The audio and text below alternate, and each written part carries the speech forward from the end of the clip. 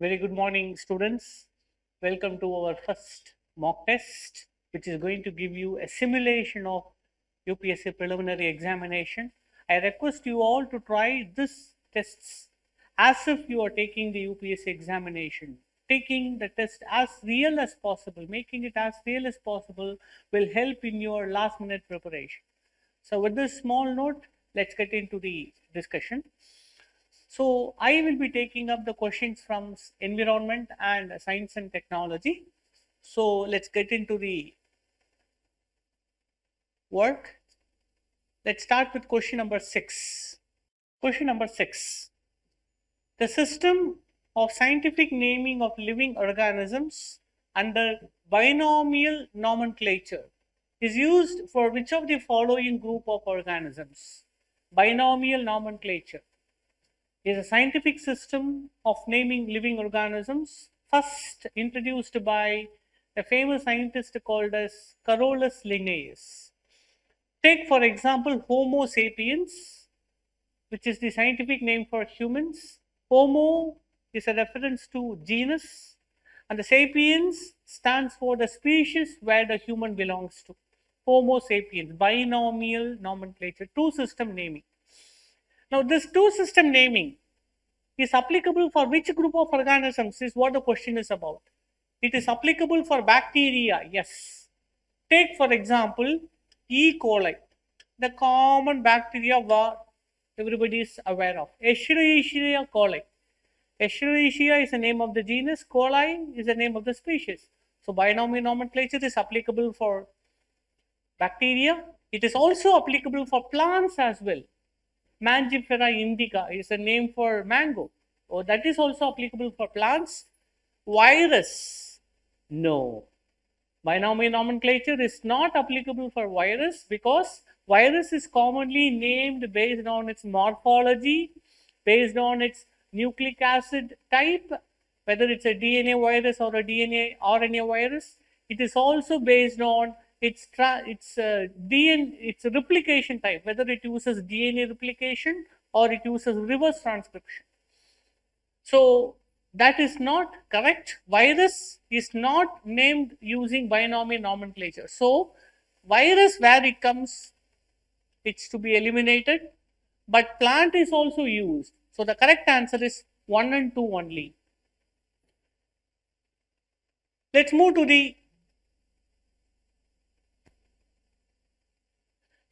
the question number 7. Now this question is about suborbital flights. If there is a planet and if a launch vehicle is put into the flight, it goes around and keeps itself in a circular orbit around the planet. But to maintain this flight within the orbit, there is a minimum velocity required, that is 27,400 kilometers per hour. Only when an object is traveling at this velocity, it can remain in orbit. Sir, what will happen if the velocity is lesser than that? Imagine like this, you're throwing a stone. You throw a stone powerful enough, it may even go into the space, continuously going. You throw with little lesser force, it will go into the space and keep rotating around the earth. You throw with even lesser force, it will go like this and fall somewhere down, like this. It goes here and falls somewhere down. This is called as parabolic path. Now let me tell you, suborbital flight is when, like throwing a stone, it goes to a certain distance and falls back. Parabolic path. So an object that has a parabolic flight path, which never stays in the orbit permanently, which the velocity will be lesser than 27,400 kilometers per hour. Now that is called a suborbital flight. So suborbital flight. Now regarding this, 3 statements are asked. It does not cross the Kármán line. What is called as Kármán line? You guys would be aware. It is average on about 100 kilometers above mean sea level. This is what called as the edge of space. If you go 100 kilometers above the earth, it is considered to be reaching the space. So whether these kind of suborbital flights, when we say, it's like this. It's like this. We have the earth. Let's say this is the Kármán line. You throw an object, it goes like this and it comes back. So suborbital flights need not be in such a way, need not be called in such a way that it cannot cross the Kármán line. No, wrong. It may cross the Kármán line also. That is correct. So when we say it does not cross, the statement becomes wrong. I said earlier, it can cross a Kármán line. So where one comes, this comes. So the statement is wrong. Then all of the above, that is also wrong. Now the only option is 2 and 3 and none of the above. Let's look at the second statement. Passengers on board such a flight will experience microgravity. Yes, they experience microgravity. That is the reason why various space agencies uses suborbital flights who are conducting microgravity experiments. That is the purpose of suborbital flights. It is also used for space tourism. That's the second purpose. Third, it is also used to train astronauts to go into the space, because astronauts need to be trained for microgravity environment, which can be gained only in this suborbital flights. So second is correct. Third, it cannot be used to launch satellites. No, suborbital flights cannot be used to launch satellites because it will never stay in the orbit. It goes and comes back. Therefore, it cannot be used to launch satellites. Correct. So the correct answer is 2, 1, 3. Question number 7, the correct answer is B, 2, 1, 3. Then question number 11.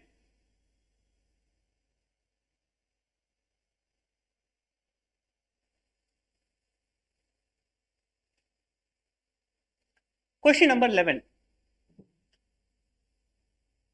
Consider the following statements. In general, fungal infections are rare in humans. Correct.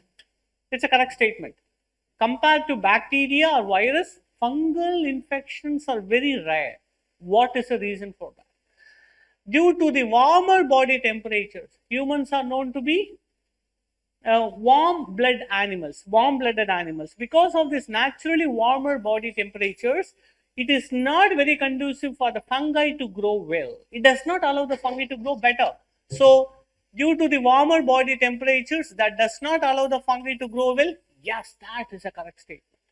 And second, increase in ambient temperatures due to the global warming. They are talking about the global warming related increase in global average temperatures. Now, this makes fungal species to adapt to these warmer conditions, and once it adapts to the warmer conditions, it will adapt to grow in humans also. And once this happens, the human fungal infections will become more common. As of now, it is very rare, but due to the climate change, fungus may become adapted to cause these infections in humans more commonly. Correct. Both the statements are correct. Both 1 and 2 is the answer for this question. Let's move to the next one. Question number 12. Among the species given below, question number 12, among the species given below, which are regarded as flying mammals? Flying mammals. Now first let's see, among the options, which can be called as mammals. Whether bat is a mammal? Yes. Flying squirrel. Squirrel is also a mammal. Lemur. Lemur is a type of a monkey species which is most commonly found in Madagascar. Okay. So flying lemur is a monkey which is therefore a mammal. So all the three are mammals. But the next question is, are they capable of flight? Now when we say flight, flight can happen by two means. Active flight and gliding flight. Gliding flight is when the animals glide through the air. They don't have an active flight movement. So gliding is not considered to be a true flying mammals. There is only one true flying mammal which is bat. Flying squirrel hop from one tree to another through a gliding motion, because between the foreleg, not the hind leg, between the foreleg, they have a special membranous tissue. Have you seen Batman? You know, Batman glides from the top of the building, hitting the enemies below. He has this kind of a pattern, kind of a muzzle, you know, kind of, let's say this is like this special kind of a wing. It's more like a wing. Have you ever seen paragliders as an adventure sports in movies or in other sports channels? The same thing is found in flying squirrel and flying lemur. It is by a special muscle called as patagium.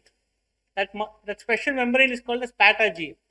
But they are not considered to be true flying mammals. And therefore, for question number 12, the answer is 1 only. Others are not correct.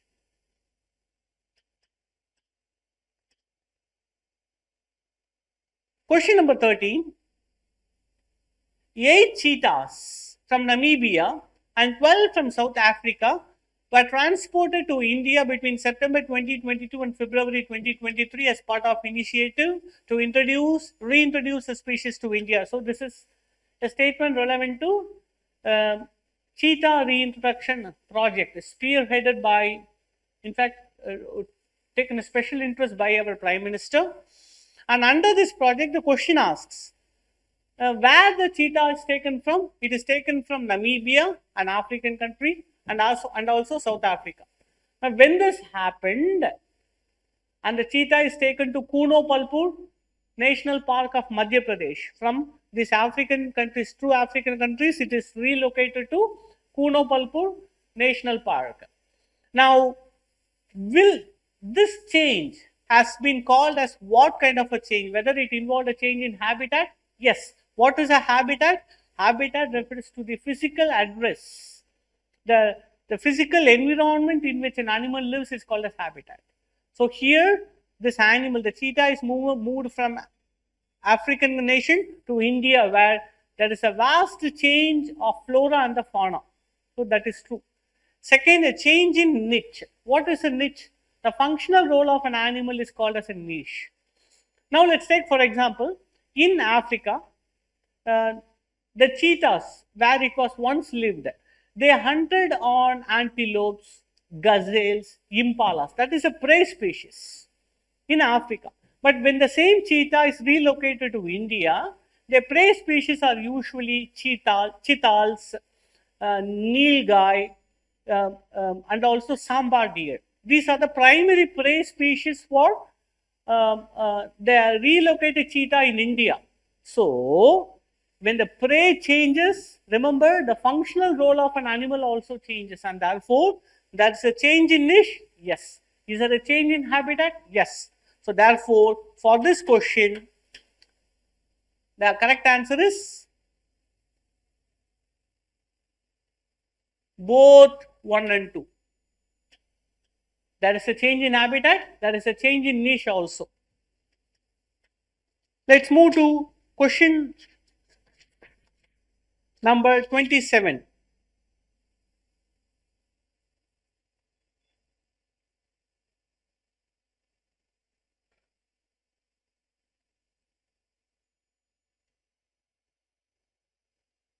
Which type of immune cell is involved in the elimination of viral infected cells in the human body?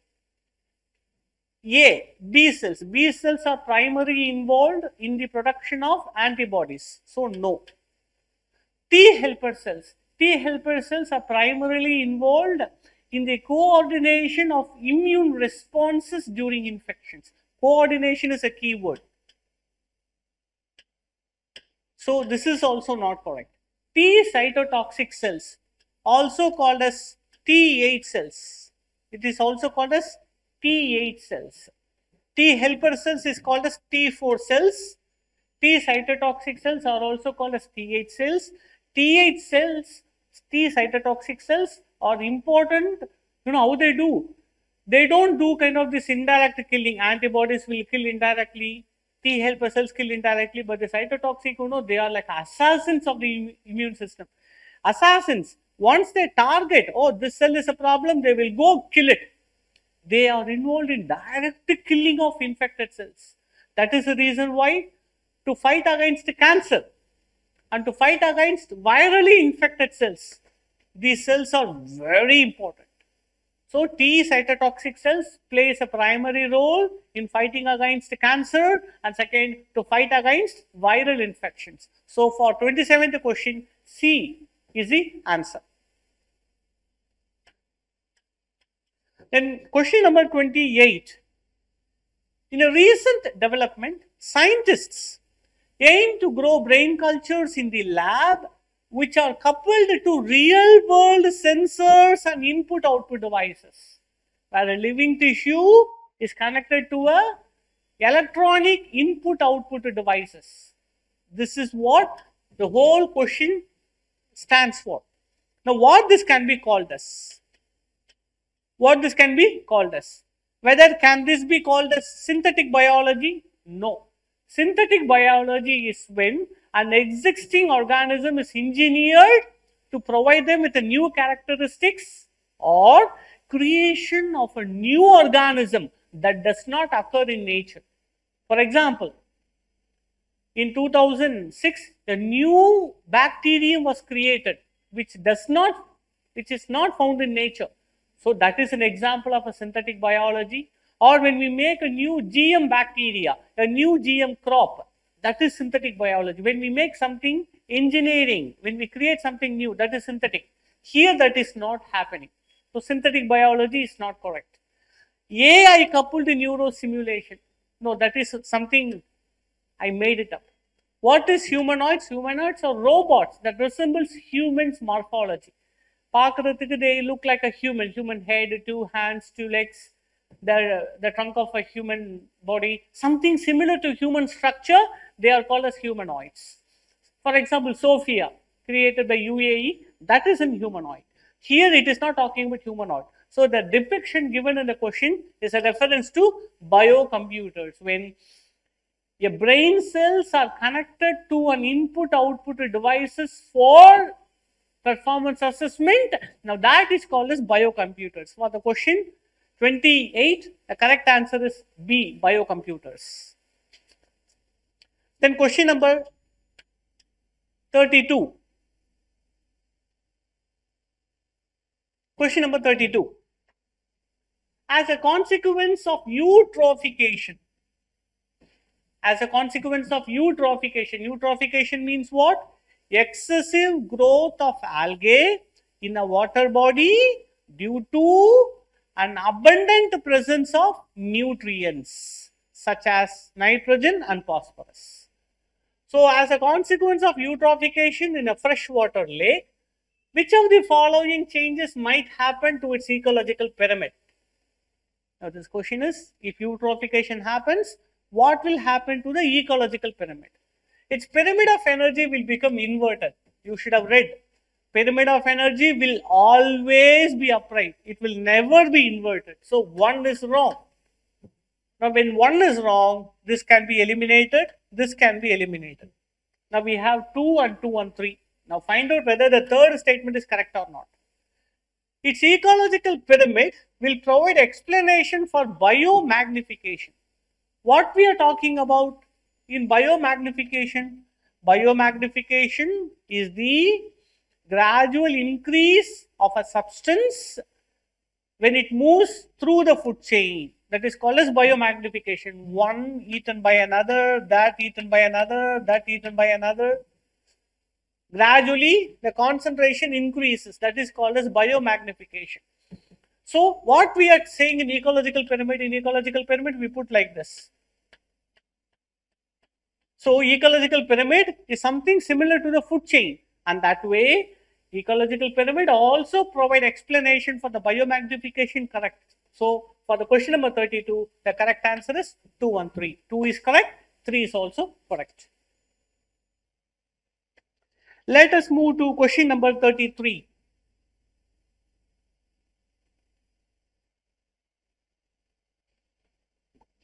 Consider the following statements that compares methane with that of carbon dioxide. Comparison of a methane with the carbon dioxide. Methane emissions from livestock. So, methane emissions from livestock. This is also called as biogenic methane, because this is a methane produced due to fermentation that happens in the rumen of livestock. It can be regarded as recycled carbon. Let's look at this a little more slowly. There is atmospheric carbon dioxide, and this atmospheric carbon dioxide is absorbed by grasses, trees. They absorb it and they grow. It is these biomass, the plants and the trees, which is eaten by the herbivores. So, the herbivores absorbed carbon, that the carbon entered the plants like grasses and trees. It is this plant which is eaten by herbivores. Herbivores like livestock, like cattle, sheep, etc. It is these herbivores which releases methane. So, this carbon actually coming from where? Coming from the atmospheric carbon dioxide. If you look at this, for example, if the plant had absorbed 100 carbon dioxide molecules, take for example 100 carbon dioxide molecules, the 100 carbon dioxide molecules in a way is changed into methane, and the methane once again releases back into the same carbon dioxide again.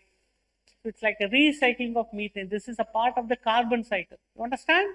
So, methane emissions from livestock can be regarded as a recycled carbon, correct? This is in fact a very revolutionary viewpoint. In a way, methane emissions does not add anything new. It takes what is already in the atmosphere, gives it back. The only difference, the only difference is this: methane is something a more potent greenhouse gas than carbon dioxide. That is the problem.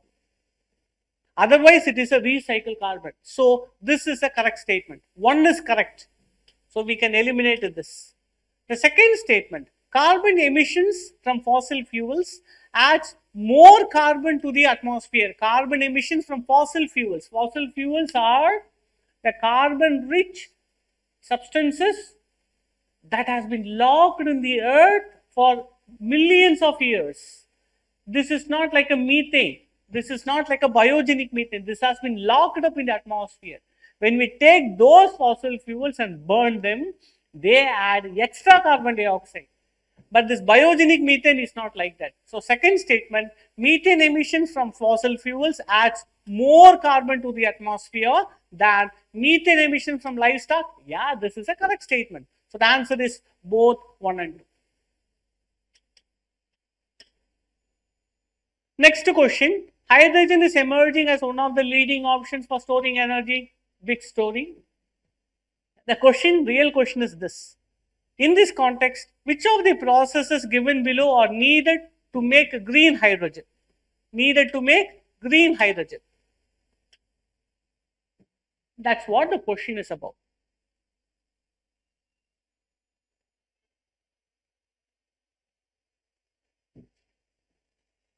So, green hydrogen.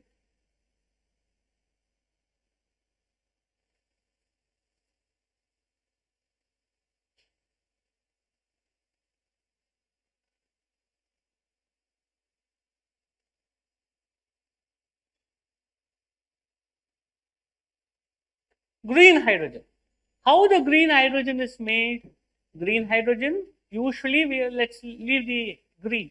Hydrogen has traditionally been made by the process called as steam reformation of methane. Steam reformation of methane is a common process where hydrogen has traditionally been produced.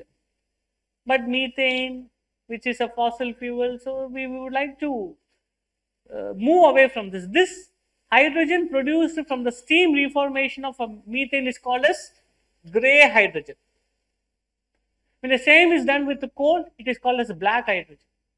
Now, what is green hydrogen now? Green hydrogen is produced by the electrolysis of water. Water is simply hydrogen and oxygen.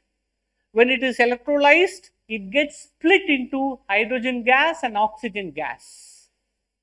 So that is called as green hydrogen. But the next question comes, what is the form of electricity we use for the electrolysis? You know, electrolysis needs electricity. Remember, this has to be a renewable electricity. So green hydrogen uses renewable electricity for the electrolysis of water. Now, the next question comes, what is the kind of electricity? We know there is two kind of formats of electricity called as AC current, DC current, you know, alternative current, direct current. In any battery system, remember, in any battery system, it is always DC, never AC. Alternative current, in one phase, it changes. Half a moment, it will be this pole, plus minus. The next moment, it will change its orientation. That's why it's called as alternating current. It cannot be used for electrolysis. Electrolysis, it has to be standard positive, it has to be standard negative. So, direct current, remember, this is the thing. For any battery systems, direct current is what always used. So, green hydrogen, to make the green hydrogen, what is used? Not the alternating current, direct current, DC is used. So, wrong, one is wrong.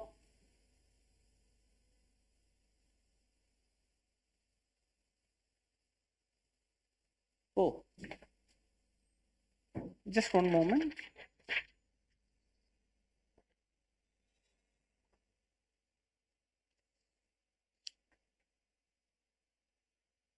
So, there's a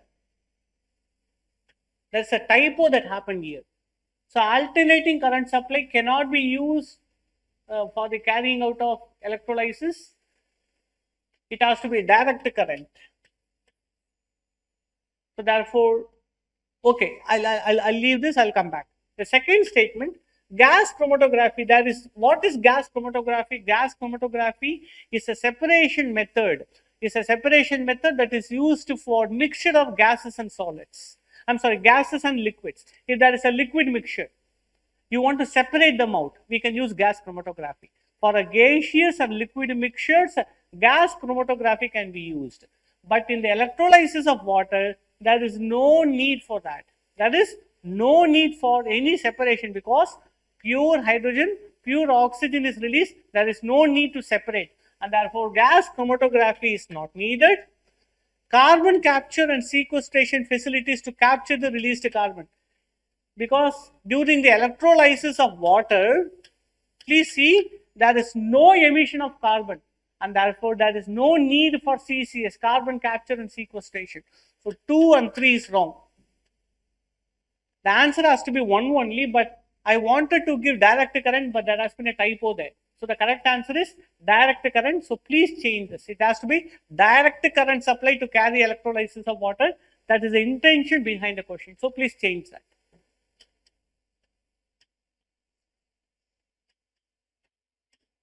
Then, let's move to question number 54. 51.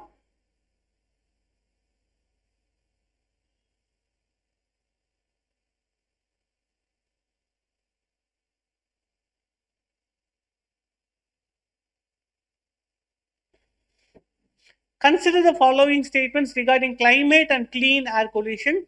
It is a voluntary partnership. This climate and clean air coalition was formed in 2012 by UNEP and 6 partner countries. But remember, in the 6 partner countries who are the original founders of climate and clean air coalition, India is not. India later joined the coalition, but originally it was not. So, it is a voluntary partnership to improve air quality and to protect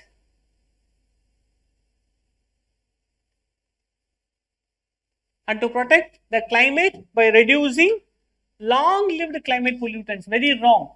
Climate and clean air coalition is intended to reduce the short-lived climate pollutants. Short-lived climate pollutants. It includes black carbon, HFC, ozone, tropospheric ozone, and nitrous oxide. So that these are the four which are called as short-lived climate pollutants. So long-lived climate pollutants, it makes the two statements, these two options can be eliminated. The second one, India formally joined CCAC, becoming the 65th country to join the partnership. Yes, that is a correct statement. So for the question number 51, D, 2 only is the right answer. Then question number 54.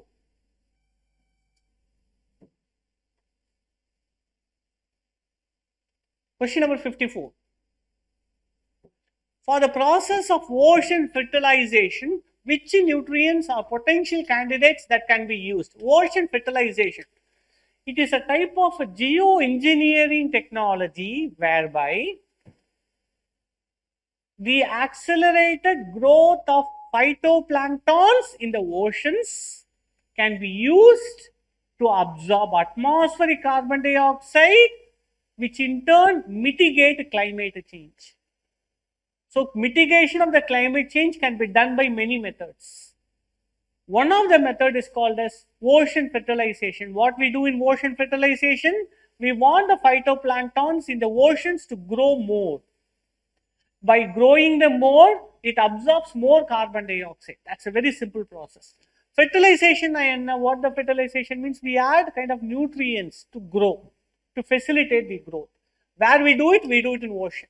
Normally, the minerals that are required for the growth of plants are usually called as macronutrients and micronutrients.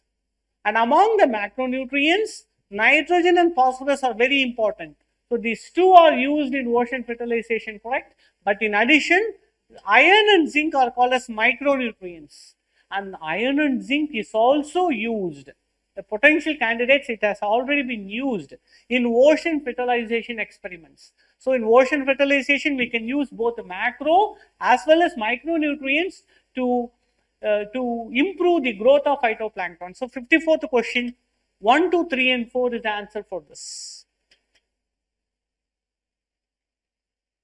Then question number 55, climate financing. Which of the following comes under climate financing under UNFCCC? Whether Global Environment Facility comes? Yes, Global Environment Facility is the official funding partner for UNFCCC, correct? Adaptation Fund created in 2008 under Kyoto Protocol. Yes, that is also a part of climate financing. Clean Development Mechanism also come under Kyoto Protocol. Kyoto Protocol, which enables a developed country to fund clean projects in developing country, which in turn generates certified emission reduction CER, certified emission reduction units. So this is also a part of climate financing under UNFCCC. Green Climate Fund, first proposed in 2009 in Copenhagen Climate Summit, which involves the commitment of developed countries to sponsor $100 billion every year until 2024. Yes, that is also part of climate financing. So for this 55th question, all the 4 is the answer. Question number 56.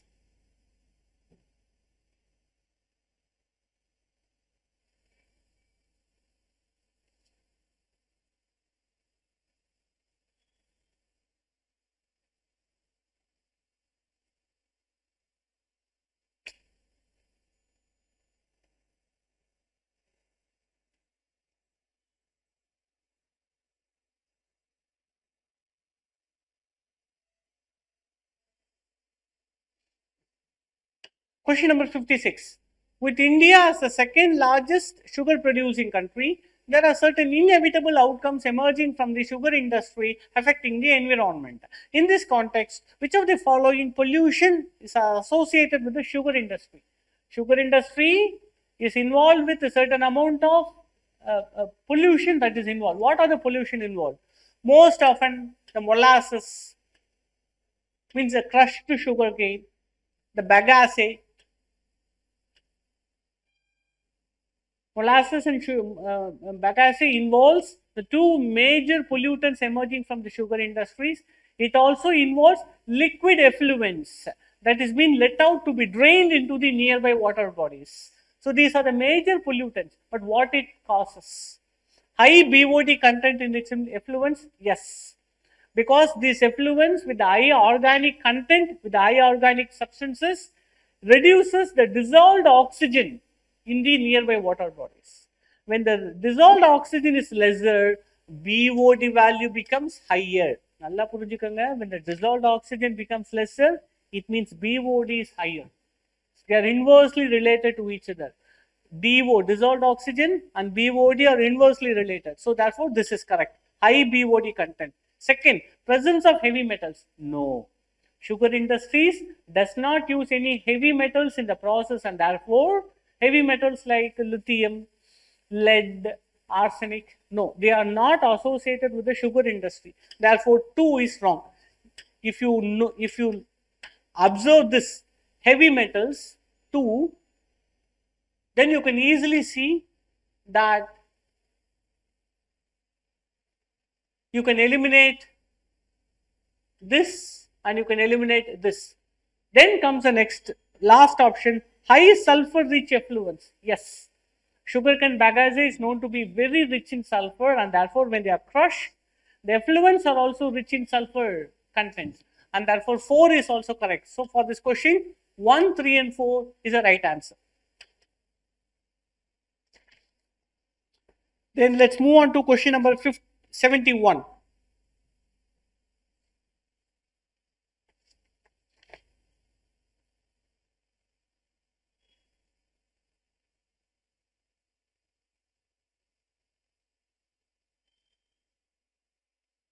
Question number 71.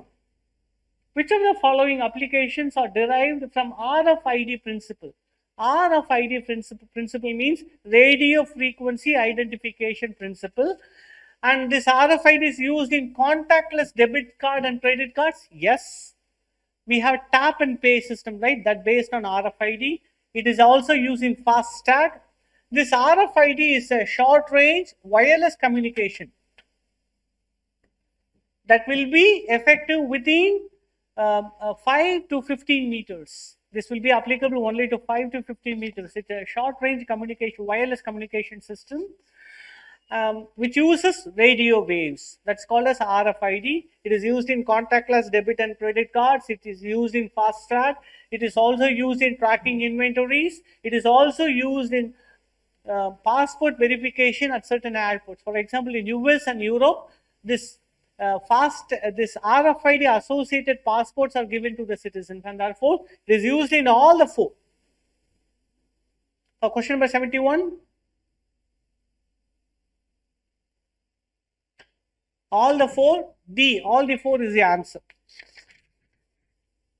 Question number 72.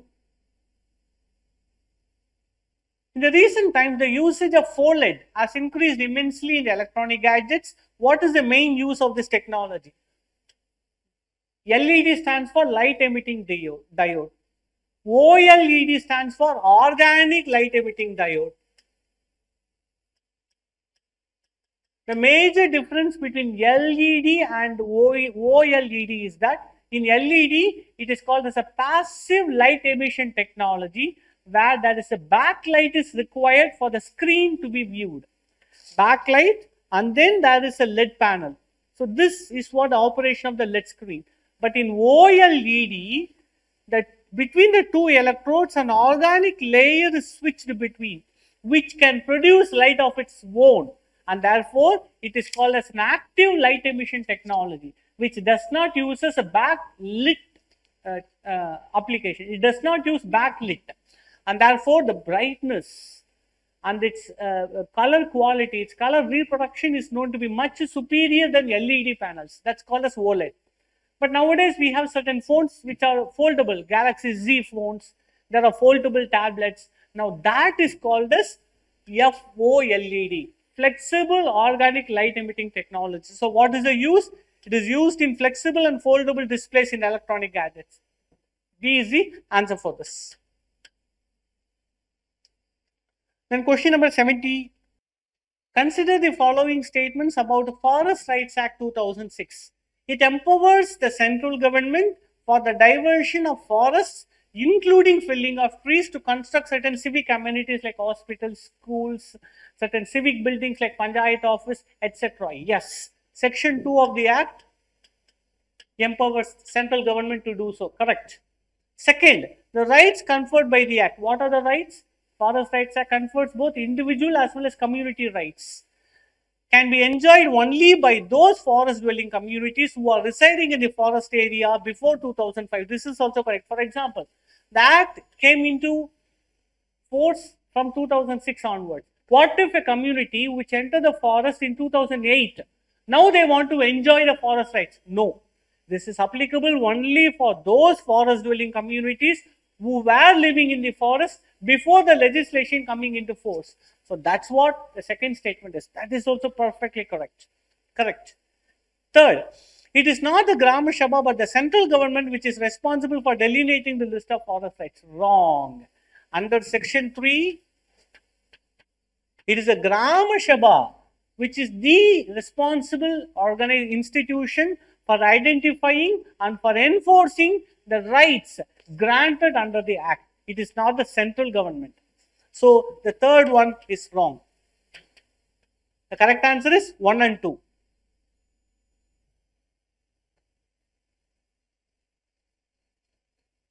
So correct answer is 1 and 2. Let's move to question number 77. Which of the following statements is correct about the deposits of methane hydrate? Methane hydrate, it is usually found in deep ocean environments, where the deep ocean environments, the microbial activity produces methane because it is anaerobic conditions. No. So because this methane, which is under low temperature and high pressure, interacts with the nearby water molecules to form methane surrounded by water molecules. So methane hydrate is very similar to ice structure. The only difference is within the ice crystal structure, methane is trapped. This methane hydrate structure is maintained only when the temperature is low and the pressure is higher. If you mine it and take it slowly above, what happens? Temperature increases, pressure also drops. Now what happens is this ice structure breaks apart and the methane is emitted into the atmosphere. Therefore, we know methane hydrate, but the problem is exploration is possible, but commercial exploitation of the methane hydrate is a very difficult task, because the moment you bring it to the surface, it gets vaporized. All will be lost. So that is one major problem with that methane hydrate. Now let's look at the statements. So first one, it is a crystalline solid that consists of a methane molecule surrounded by a cage of interlocking water molecules. Correct. Enormous amounts of methane hydrate are found between the Arctic and Antarctic system. Correct.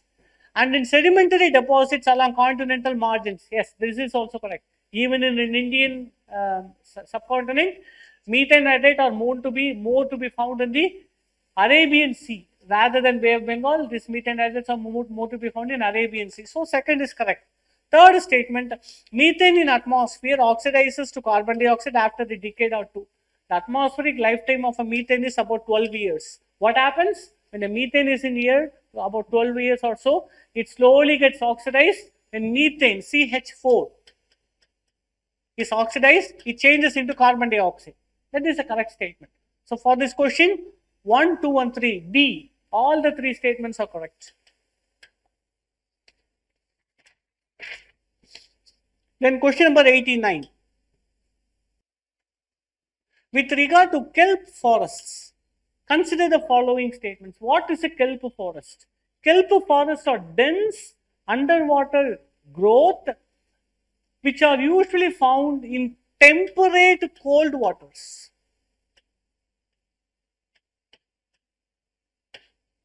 They are not found in warm waters at all. Kelp forests are not generally found in warm waters. Even though there are some report about the tropical deep waters are known to have kelp, but the true kelp forests are found only in temperate cold waters. So, these kelp forest kind of, this is like a tree like growth that happens in shallow temperate cold water. Shallow, these are nothing but, it looks like a plant. It will be having a stem, it will be having like a leaf. You may think it's a plant. No, it is not actually a plant, it is an algae. But you may think, sir, this is having a leaves, a bigger structure. Algae, we know it's very small. That's the point here. It is called as macroalgae. So, kelp forest is formed by the growth of macroalgae, particularly what is called as brown algae. Brown algae is responsible for the growth of these kelp forests. So, they are widely distributed along the shallow waters of almost all latitudes. Wrong. It has been found to be mostly distributed on temperate and polar latitudes, not all latitudes. So, one is wrong. Second, India does not have any such kelp forests. It is also true. India do not have any kelp forests at all. Third, they are formed by algal growth. Which algae? Brown algae, I told you, right? So, 3 is correct. So, the correct answer is, the correct answer for this question is second and third statement are correct. 89.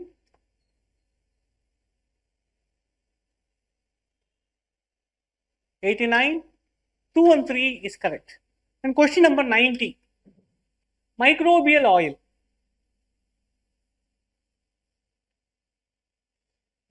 Microbial oil, often seen in the news, can be produced from which of the following organisms? Now, this is an oil which is produced from oil forming microorganisms called as oleaginous. Oleaginous microorganisms, which can be a fungi, yeast, bacteria, algae, but not bryophyte plants. Bryophytes are usually not known to produce oils at all. Usually, when the body weight percentage contains 20% or more oil content, it is called as oleaginous microorganisms. 20% or higher, it has to be oil content. So, that can be fungi, yeast, bacteria and algae. Among the 4, yeast is considered to be the most preferable candidate for microbial oil because it can even known to form 70% proportion of the weight in oil. So, yeast is the most preferred. So, 5 should not be there. If you eliminate 5, this is in fact an easy question. If you know bryophytic plants is a wrong option, then you can easily zero in on 1, 2, 3 and 4 as a correct answer. Let's move on to our 91st question.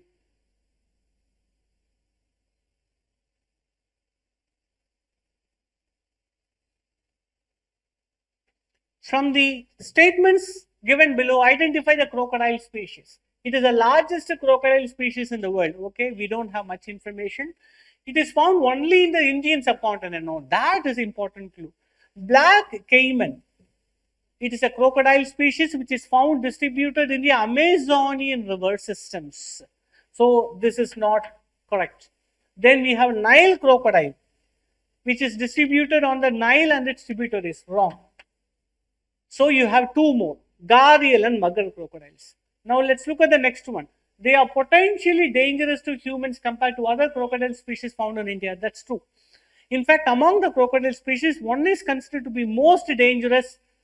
Second, it is not a critically endangered. You know, gharial is critically endangered species, but mugger crocodile is a vulnerable species. It is also considered to be the largest crocodile species in the world, which is mugger crocodile. So, mugger crocodile widely distributed in Indian subcontinent. It is found in Southeast Asia as well as it is found in Indian subcontinent like Pakistan, Bangladesh, India, etc. And therefore, all the 4 is applicable to mugger crocodile. That is the answer. Let's move to the last question. Question number 99.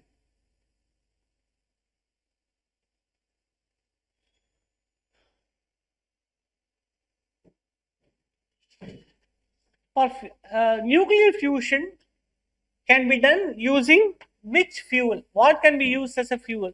We usually say isotopes of hydrogen is used as a fuel. But specifically what?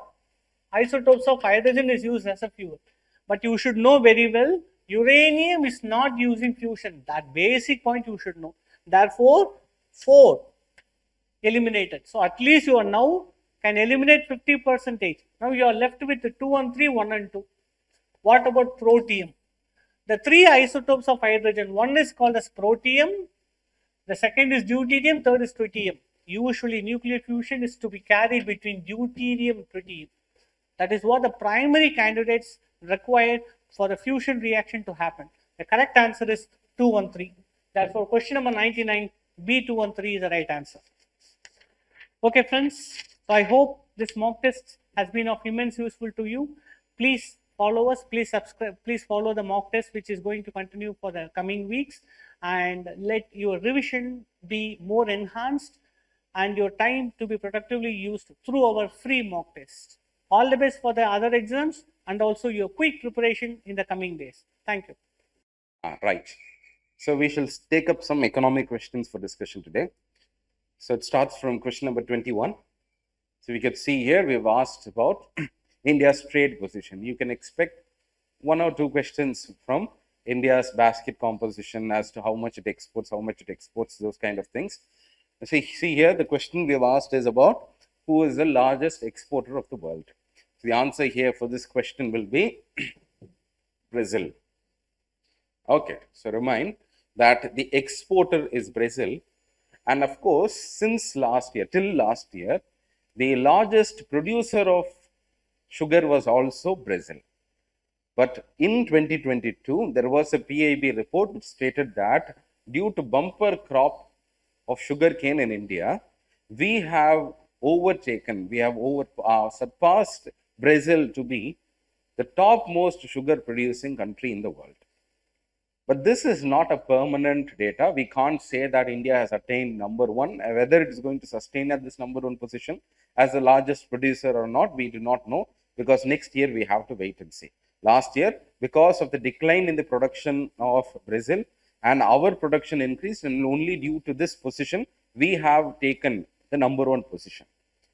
Okay, so maybe if they ask that if India is the largest exporter or producer of sugarcane, it is true only for that last year, that is 2022 only, India was the largest producer. Okay, right. So question number 22. Which of the following is true regarding literacy rate in India? What is literacy rate? Regarding the literacy rate. Who are the literate? The answer will be option A. That is, the total percentage of the population who are aged 7 years or above, who can read and write with understanding in any language. Understand? Any language. So we have put some options here, like the ability to speak with understanding, the ability to the 15 years and above, and also here we have mentioned about the schedules, the 8th schedule languages and all. Nothing of that will be the answer. Answer is plainly A. That is, total percentage of the population 7 years and above who can read and write in any language. Okay. So the next question. Question number 23. The term public debt. So public debt means the government's debt. So the government debt here means a debt which the government incurs as a liability to pay back. The direct debt of the government. So one, internal debt through borrowings. Yes, of course. The receipts of the public account of India. Receipts of the public account of India are not to be counted as the public debt of the government. Of course, it could be a liability. There is a liability, but it is not a direct liability of the government of India. Anything that it borrows against the public account of India. For example, the government of India may issue a special kind of securities that will be called as securities issued against the National Small Savings Fund. Whenever you make a deposit in the National Small Savings Fund, it will go into the public account of India. The mere receipts should not be considered as a public debt. But if at all the government borrows against the public debt or public account of India, that will be considered as public debt in India. And here, therefore, we have just put the word receipts of the public account. Not all receipts are the debt of the government. Therefore, you have to remove 2. Clear? So removing 2, you get 1, 1 and 3. External borrowings of the government, whatever it might be, whether it borrows in the domestic market or the external market, they constitute the public debt of India. When it comes to the composition of the public debt, we do know that India's 95% of the public debt constitutes the domestic debt. The external debt is only around 5%. And therefore, 1 and 3. They are correct. So to question number 23, the answer is 1 and 3. Okay. So here we have asked a question regarding credit rationing. Which of the following terms correctly explains credit rationing? Right. You could be confused with this particular C. Right. It's a situation in which banks lend credit only to the priority sector areas. This, in fact, is not true. Rationing means, for example, you do know the concept of rationing. You go and visit the ration shop. Why is the government rationing food? It is rationing food because food may not go to people who are not able to pay for that. And that is why the government is rationing. In that same way, if at all there is a competitiveness for availing credit, the industrialists, the big shots only will come and get credit. So even if a person is willing to pay extra interest for that, still they should be barred. We will not allow them. That process is what is called as credit rationing. So credit rationing by disincentivizing, or let's say, if you look at option B, it's a situation in which banks deny credit to the borrowers, even if they are willing to pay higher interest rates. For example, there is an industrialist who wants to take some amount of loans and he is willing to pay 11%, 12% of interest. That will not be given because they have reached a limit. That is what is called as credit rationing. So the correct option for question number 38 is B. Question number 39. So those who have not written the mock test in our institutes and those who are watching this video, whenever we go through this particular question, we will also put the question in the description and you can also download the link and attempt by yourself. Or if you are just happening to see this video, take a pause, look at the answers, try to answer yourself, and then look into the explanation, because we are not going to have we are going to have a very quick discussion during this time. Okay. So Essential Commodities Act, which of the following are part of the Essential Commodities Act? 1955. 1. Cotton seeds, inorganic fertilizers, drugs. Do they form a part of the essential commodities? Yes, of course. We have a separate list called as National List for Essential Medicines. The statutory backing comes from this Essential Commodities Act. Okay, so National Pharmaceutical Pricing Authority will be involved in enumerating the list of drugs that will be coming under the essential commodities. Okay, right. So 1, 2, 3, 4, 5, almost all of them are part. They have been included under the essential commodities, and therefore D, 1, 2, 3, 4 and 5, they will be the correct option. Okay, right. Now moving on to question number 46. With respect to direct benefit transfer, the DBT scheme or the DBT mission that the government has come out with, what is the following statement? And you have to choose which is correct. It is used to transfer money only to the beneficiaries of centrally sponsored scheme. It's not like that. You do know that you have to apply your logic. Central sponsored scheme, central sector schemes, both of them will be eligible for it. Okay. Mostly central sector scheme. The government coming out with its central government sponsoring or financing the entire scheme have been brought under the ambit of DBT. Okay. And for this is blatantly incorrect. So remove 1. 2. The money transferred in this DBT is spent from the Consolidated Fund of India. Whether it's right or wrong, yes, of course, it has to be spent from the Consolidated Fund of India. The DBT mission is placed under the Cabinet Secretariat.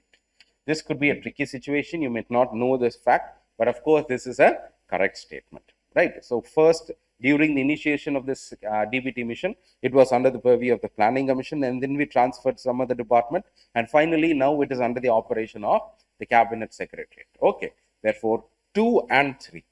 2 is correct, 3 is correct. So option B is correct for this particular question. So look at question number 47. Which of the following is appropriate regarding pent-up demand? So what is pent-up demand? The answer is D. a rapid increase in demand for a service or a product, usually following a period of subdued spending. So this word was in vogue, was in fashion, especially after this COVID situation, because during COVID, because of lockdown, not many could spend as they wished, and because also the lower disposable income, there was a huge demand that was being contained. So once the lockdown was over, once the economy was opening up, there was a huge resurgence in this consumption. That is called as pent-up demand. So option will be D, the correct option for this question. So question number 47 is D. So question number 48. Let's look at question number 48. Which of the following is correct regarding urban cooperative banks, UCCBs? They are not allowed to lend money for agricultural purposes. Whether it is right or wrong? Wrong. Okay, they are allowed. So until a time, until 1960, I don't know the exact year, around that time, around 1970s only, there was a prohibition that the urban cooperative banks should not lend for agricultural purposes. But post that, we have allowed it for these kind of purposes. So one is incorrect. Second, the registration, the management, and the liquidation are governed by the RBI under the Banking Regulation Act. Whether this is right or wrong, this is incorrect. Why is this incorrect? Because if you look at urban cooperative banks, they come under the duality of control. That is, both the state governments will be controlling them as well as the RBI. How does the RBI control them? RBI controls the financial operations. For example, compliances of balance sheets, if at all there is a norm for them, the supervisory action framework, these kind of supervision and regulation will be under the control of financial regulation, will be under the control of the RBI. But the registration, how the management should behave, what kind of board member they should have, how should the liquidation be done, if at all there is a failure, all of this will be done by the respective state government, and therefore this is incorrect. Clear?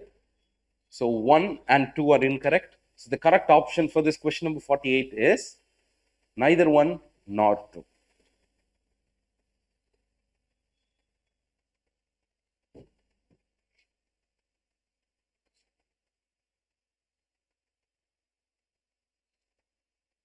Right. So question number 74, this also I have taken according to the pattern of the previous year question. So if you look at AIIB, Asian Infrastructure and Investment Bank, which is correct? There are more than 100 members of this institution. Maybe you could be thinking that whether UPSC is asking these kind of questions or not. This is a pattern that I've directly lifted from a previous year question. They've asked this type of questions. They're not asking you whether you have to know the number is 100 or 101, 102. No. They will either be exaggerating or they will be lowering the number. You should know that the takers for Asian Infrastructure and Investment Bank has been high, and its coverage or its members are not only limited to Asia, it's limited across the world. And therefore, then many members have become parts or partners or members to this particular institution, and therefore hardly around 106 members are part of this institution. So one is correct. Second, both India and USA are members of the AIIB. Whether this is right or wrong, you should know that AIIB is a bank, that a multilateral institution, which was floated by China, and its the very essence of floating this idea is to challenge the domination of the Western countries, especially USA, in the operations of IMF and World Bank. You do know that the voting pattern of World Bank and IMF is highly skewed in favor of USA because of its financial clout and its voting rights in that institution.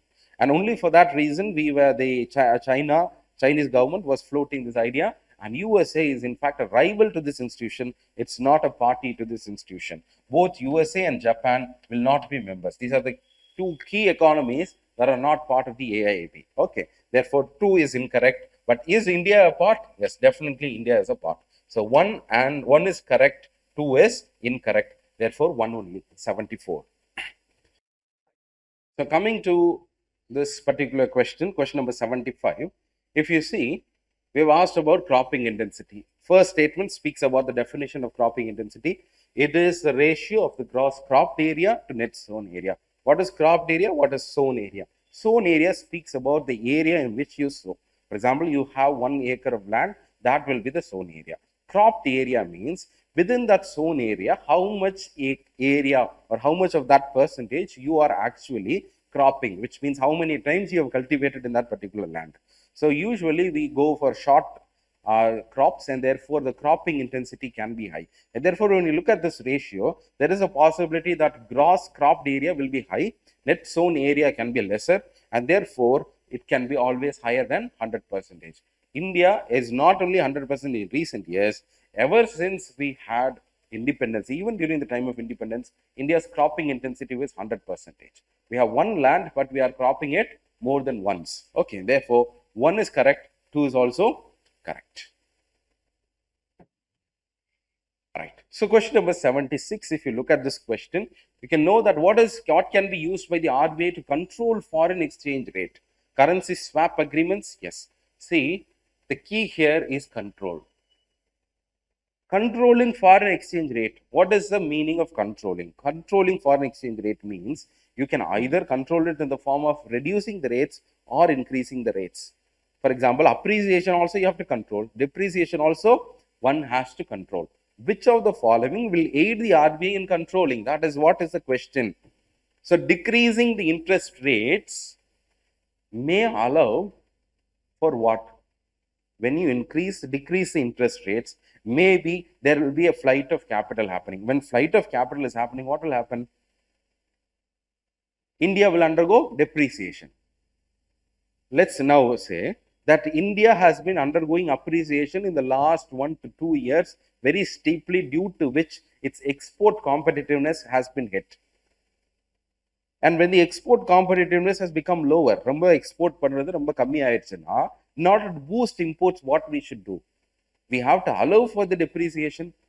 This is also a manner of controlling. We have to control both depreciation as well as appreciation. And therefore, if you had a doubt in this, make it clear that in the question, we have just asked what is controlling. We are not asking how to reduce the foreign exchange rates. And therefore, 1, 2, 3, all of this can control.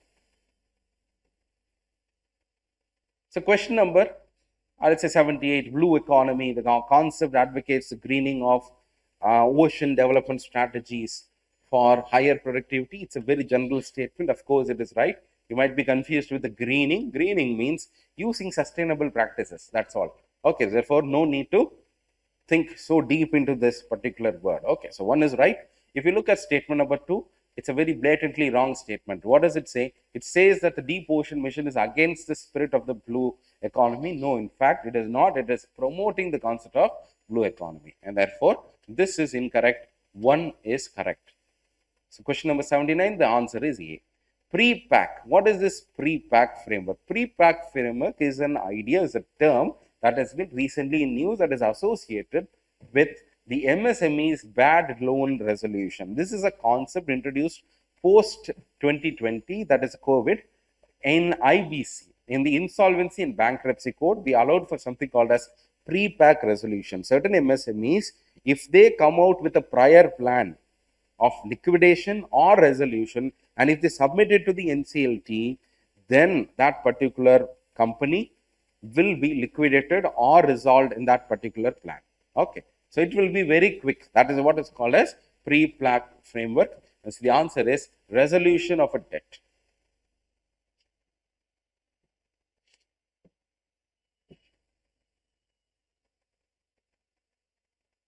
Okay, so question number 92, I think our question will be there. 92. Prevention of Money Laundering Act 2002. This is a current affairs question. Recently, the government of India notified that any frauds that are related to the virtual digital assets or the cryptocurrencies, as we know synonymously, can be used under will be brought under the ambit of PMLA, the Prevention of Money Laundering Act. This is correct. By bringing it, what does it say? Who is the enforcer of the PMLA? The enforcement director is the enforcer of the Prevention of Money Laundering Act, and therefore this now is true. So both 1 and 2 will be correct regarding question number 92.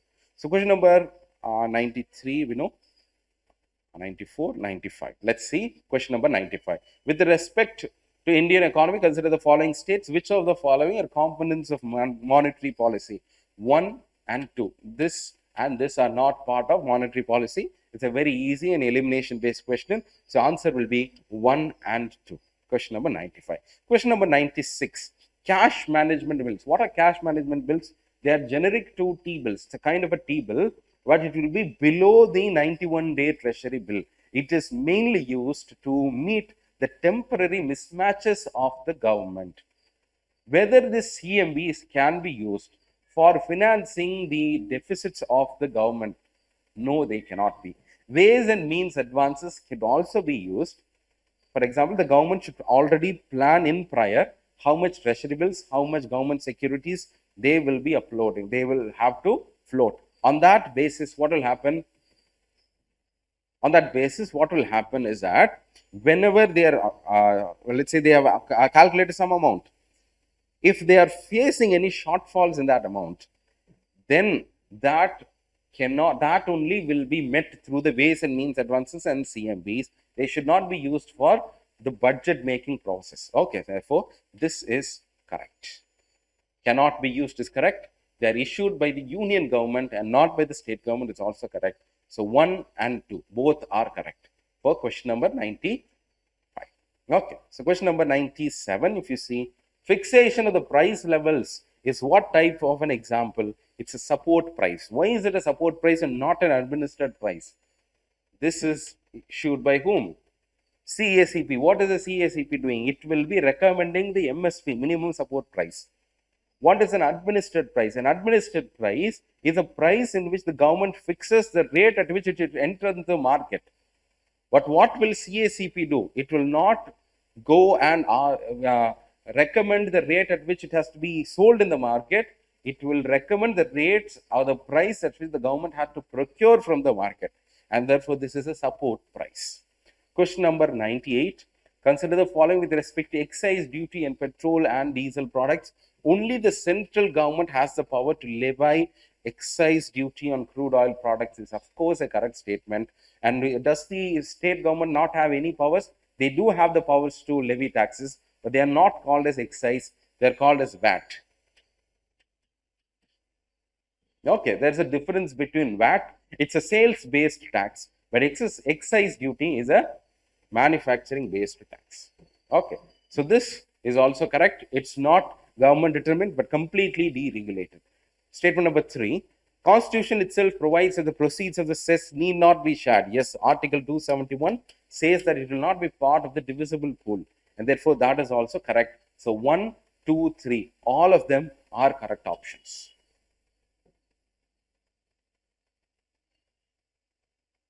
Right. Yeah. And that's what for economy. All the best. Do well. We will meet again in the next mock test. Okay. Thank you. Right. So we'll start with polity questions discussion. Read the first question. With regard to national parties, consider the following statements.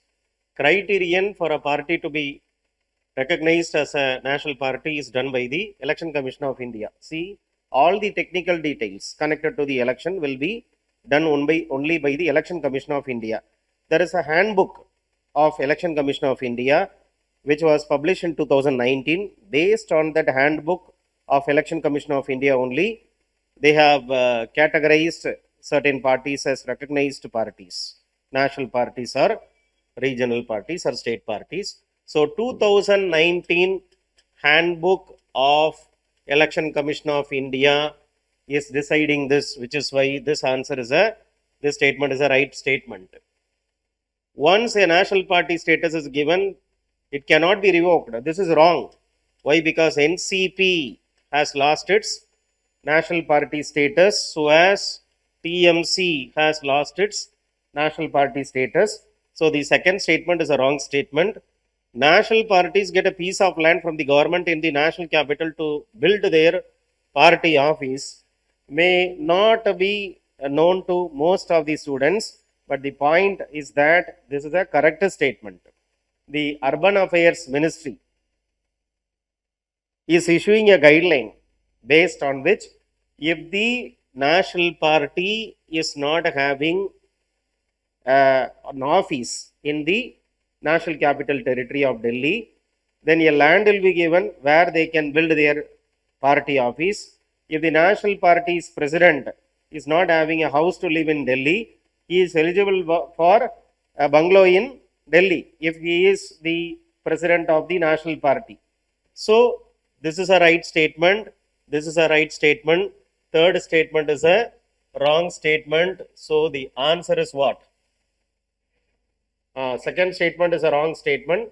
So, the answer is 1 and 3 only. So, this is the right answer. Now, come to the second question regarding Parliament of India. The question is on regarding Parliament of India. While the leader of the house is a statutory position, is it a statutory position? Leader of house is a position which is not in the law of the parliament, whereas leader of opposition is a statutory position based on the 1977 Act. So, leader of house is present in the rules of procedure of Lok Sabha. It is not there in the law. It is there in the rules of procedure of parliament. Leader of house is not a statutory position, whereas leader of opposition is a statutory position. Leader of house is present in the rules of procedure of Lok Sabha. So, the first statement is a wrong statement. Now, come to the second statement. Leader of the house should be a minister as well as the member of that house. Yes, you should be a MP and you should be a minister, then only you can be the leader of the house which is nominated by the Prime Minister himself. The office of whip is neither mentioned in the constitution nor in the rules of procedure is a right statement. So, it is not there in the constitution, it is not there in the rules of the house also. So, this is the answer then. 1 should not come, 2 and 3 is the right answer. B is the right answer, right? So, next question is go to 24. 24th question. Spoils system means what?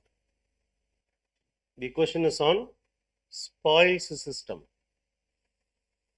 Which of the following statement best reflects a spoils system in politics? It means if you have supported the party, you will be rewarded for that. If you support the party, you will be getting good positions when the party comes to power. That is what is called a spoils system. Political manipulation of electoral boundary is gerrymandering. This is called as gerrymandering. That you are demarcating the territorial boundary in such a way that a particular group will be getting benefited. For example, there is a community called X community.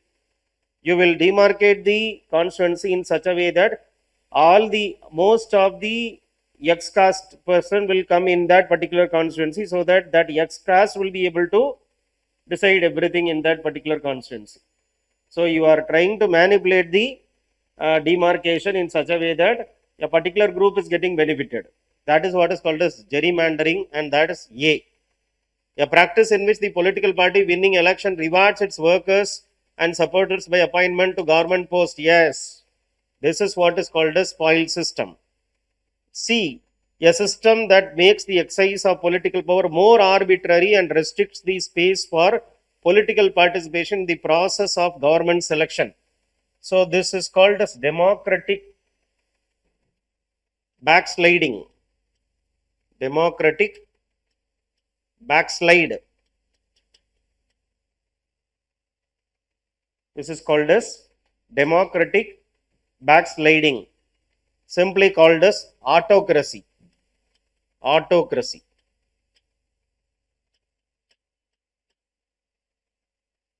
And come to the D's. This is also same. A political system that prohibits all the opposition party, outlaws individual and group opposition to the state and its claims, and exercises an extremely high degree of control and regulation over the public and private life. See, this autocracy will lead to totalitarianism. This is what is called as totalitarianism.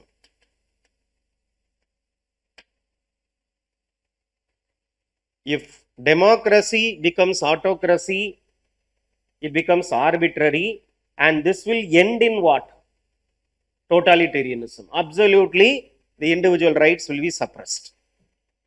So, the best answer is spoil system. B is the right answer. 24th question. Now, come to 25th question, also from polity. Read the question.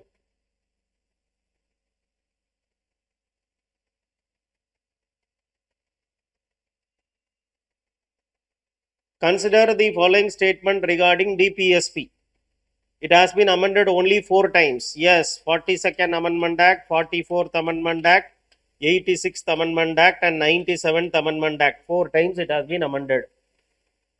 According to Constitution, it shall be the duty of the state to apply these principles. Yes, this is what is given in Article 37.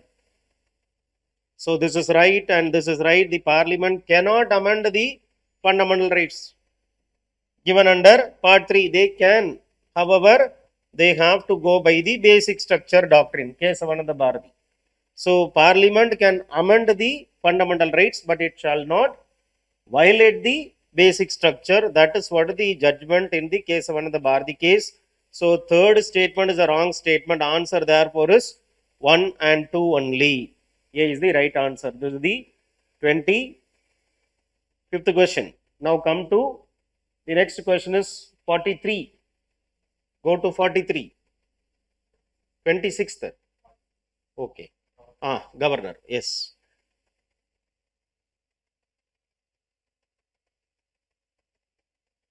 Consider the following statement regarding governors in India. Constitution does not lay down any grounds upon which governor may be removed. Yes, there is no reason for removal, and that is what is called as pleasure principle.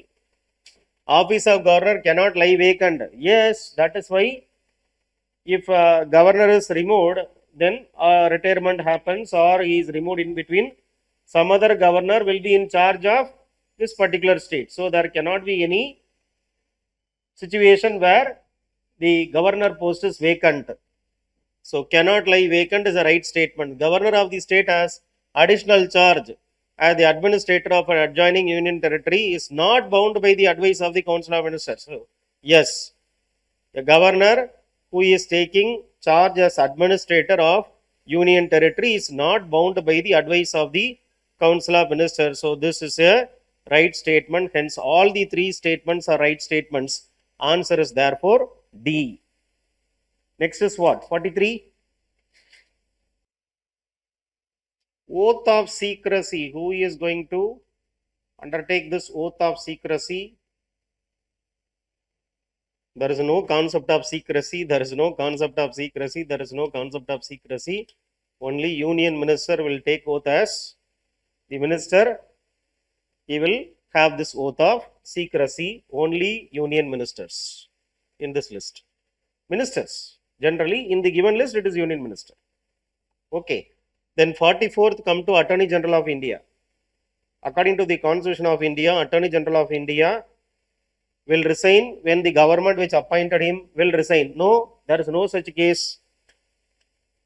If the government is resigning, he will also go. He is not there. He need not resign. Attorney General can be a member of a Lok Sabha committee is a right statement. 88th article clearly says he has the right to audience in Parliament and he can be a member of committee, parliamentary committee. So, answer is 2 only. 44. Next is 45.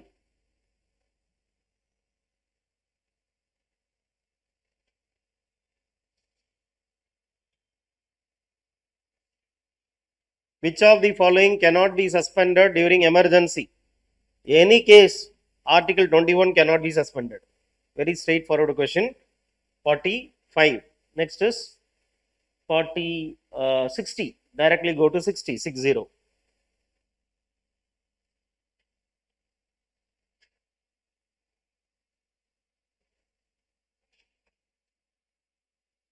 Yes. The resignation of Speaker of Lok Sabha shall be addressed to Go to Article 94 Clause B. It clearly says it has to be addressed to the Deputy Speaker. 61.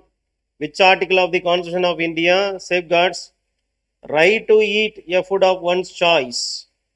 Anything which is personal, right to marriage, comes under right to privacy, which is a part of Article 21. So, anything connected to very personal things comes under the concept of personal liberty. Right to life and personal liberty is contained in Article 21, which is why in 61st question, Article 21 is the right answer. Come to 62. National Legal Services Authority. It provides free of cost legal services to people. Yes.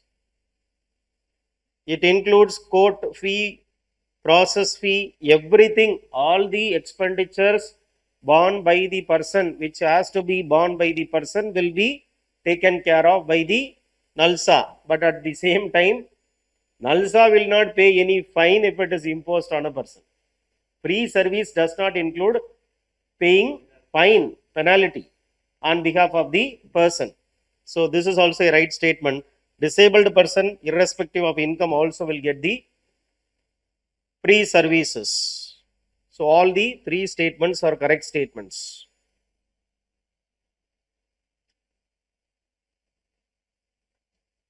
Then go to 63. Federal features. CAG is a federal feature. He is appointed by the President of India. So, federalism and CAG can audit all the state government's accounts also, not federal. Independent judiciary is a federal, integrated judiciary is unitary, all India service is unitary. Federal House, Rajya Sabha is simply called as Federal House. So, answer is 2 and 5. 65th question. Recently, Supreme Court of India issued an order connecting to the Rohingyas. So, Rohingyas are who? Illegal migrants. Now, the question is testing what a citizen is expected to do and what are not available for aliens. That is what is the importance of this question, or that is what is tested by this question. What citizens should do, what aliens will not have, what citizens have. They are fundamental duties. They are alien people. Will fundamental duty apply to alien? It applies only to citizens. So, they are not expected. They can enjoy right to freedom. Right to freedom is available only for citizen, not for alien. They can enjoy protection against arrest and detention. Article 20, yes or no? Article 20 or 22? 20, which applies to both alien as well as citizen. So, this is right. They are not eligible for Indian citizenship either by registration or naturalization. Yes or no? The government itself was telling these people have come from Bangladesh from Myanmar through Bangladesh. So, they are illegal migrants and they will not get citizenship status. So, this is also right. Answer therefore is 3 and 4. B is the right answer. Next is 64. 64th question. 65th question.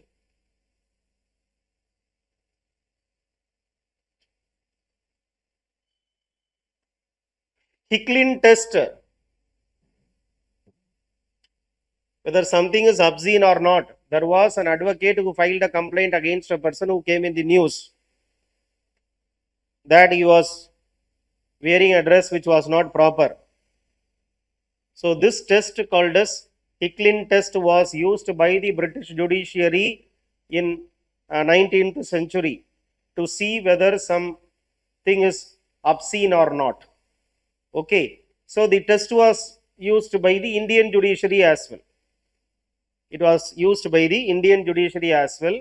In one of the cases, the Indian judiciary, Supreme Court especially told, no, we will not apply this. So, the point is very clear that this is a test which applies to find out whether something is obscene or not. Okay. Nudity is not obscenity. In one of the cases, Supreme Court told being nude is not obscene.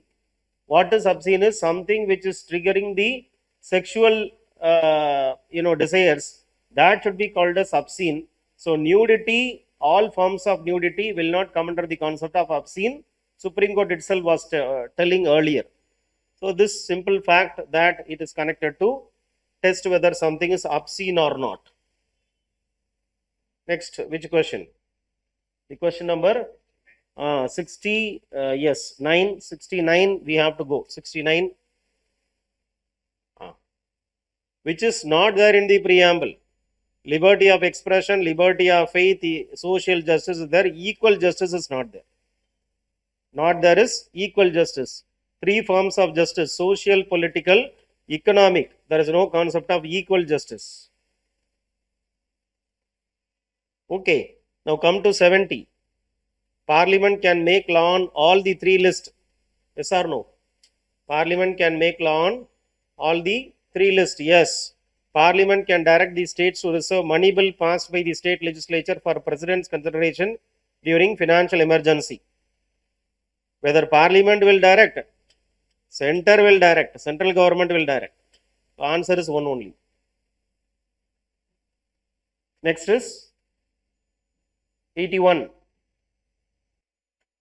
Like Rajya Sabha, Legislative Council is also a continuing chamber of the House. It is not subjected to dissolution. Yes, read Article 171.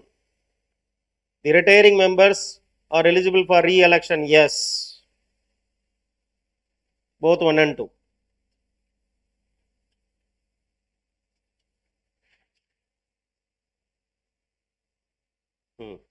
Expunging, some remarks has been made, which is a very derogatory thing, which has to be removed from the records of the Parliament. Okay, that is what is called as expunging. The decision on expunging is done by the speaker. Yes, it is based on predefined words. Only a set of predefined words can be no. This is a spontaneous decision. There is no list of words which is expunged. The checklist is there with the speaker and he is going to do that.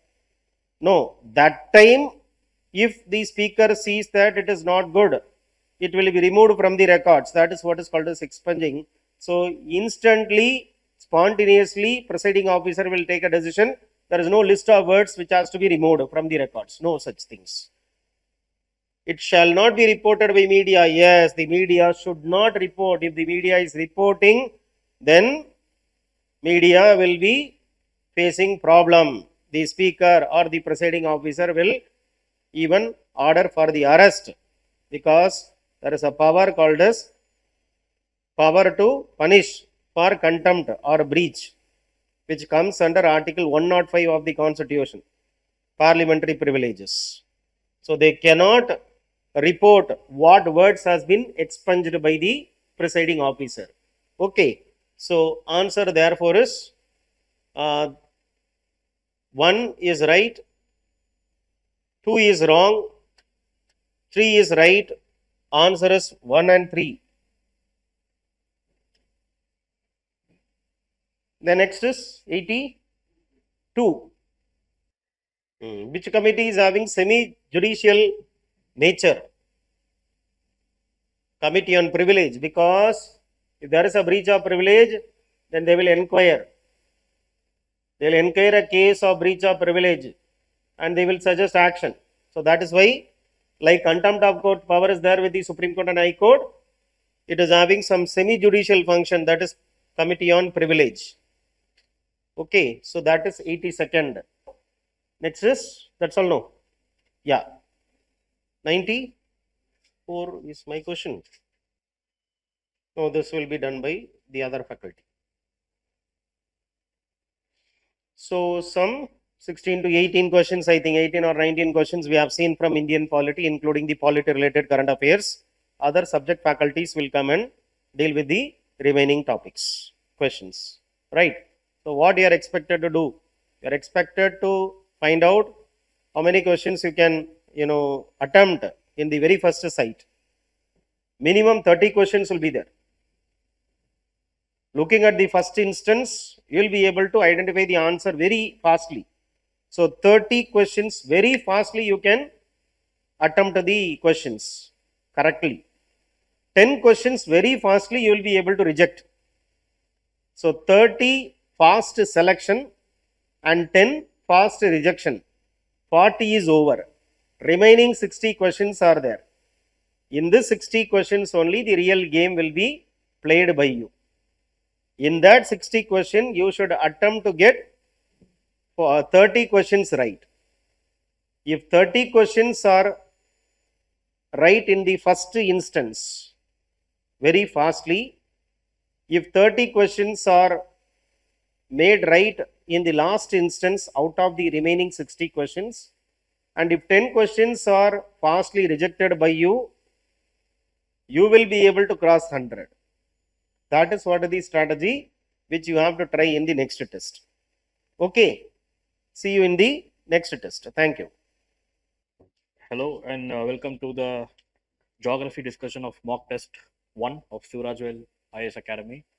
So the questions will begin from the geography question. The first geography question is question number 18 in your actual question paper, which asks about gravitational waves as ripples, are ripples in the fabric of space-time in the universe. Which among the following events are generally producing strong gravitational waves?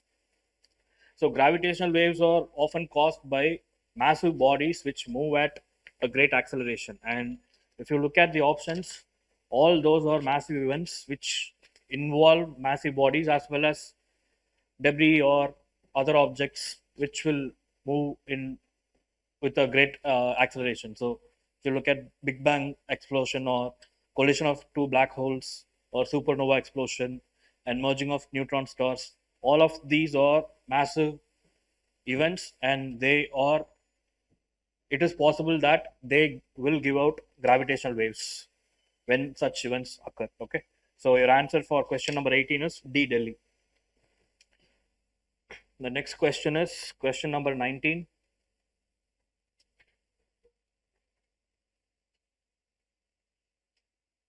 Ripples. So ripples are nothing but, so if there is a lake or a pool or something, if you drop a rock or a drop of water, it will create wave-like structures which move away from the event, right? So that is what's called as ripple. So you have to imagine the time and space fabric, time and space as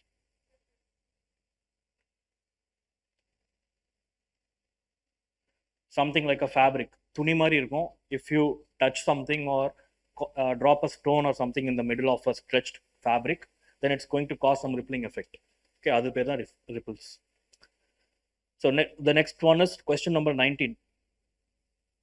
It reads, in southern hemisphere, which among the following period of the year experiences delayed sunset and advanced sunrise? So they're asking about delayed sunset and advanced sunrise. அப்படின்னா the length of the day is longest. எங்க southern hemisphere. southern hemisphere longest எப்போ எந்த டைம்ல இருக்கும் longest day? Somewhere around December. So you should have shortlisted between B and D. Among those two, இதுக்கப்புறம் some of you might have gotten stuck in this. இதுக்கப்புறம் எப்படி answer கொண்டு போகணும்னு தெரியாது. That's where you have to think of the winter solstice. Winter solstice is the time when the daytime is least in northern hemisphere and longest in southern hemisphere. So winter solstice in the time la varum. So even if you don't know the exact date, it's somewhere around 21, 22, 23 of December. Okay, so that falls in the second half of December. So answer for 19th question is D, Delhi.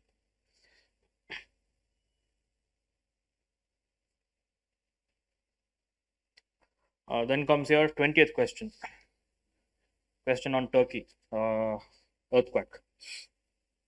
So they're asking for what kind of tectonic plate boundary does North Anatolian fault NAF belong to? So there are two faults in that region which has been causing the series of earthquake in Turkey. One is North Anatolian fault, which is NAF. The other one is East Anatolian fault, which is EAF.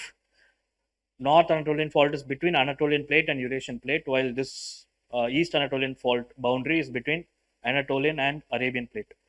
In the rendu boundary mein, it undergoes a transform motion. Okay, they both are transform boundaries. So look at your options. Convergence between Eurasian and Anatolian. So North Anatolian nale Anatolia oda north. So your the boundary should lie between Eurasian and Anatolian. அது இருக்கிற மாதிரி இந்த option ஒன்று இருக்கு. African is not right. Anatolian and Eurasian. Arabian and Anatolian. This happens only on the east fault la in the plate or Arabian plate. So after shortlisting between A and C, we should have had some knowledge that newspaper எல்லாத்துலயும் வந்துச்சு transforma இல்ல convergent னு சொல்லிட்டு, because due to fault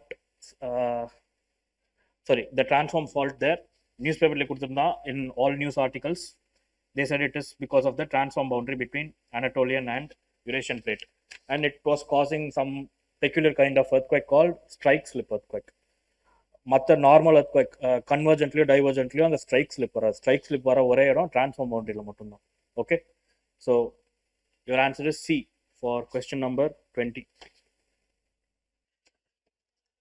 so then comes your question number 40. Should be actually 40.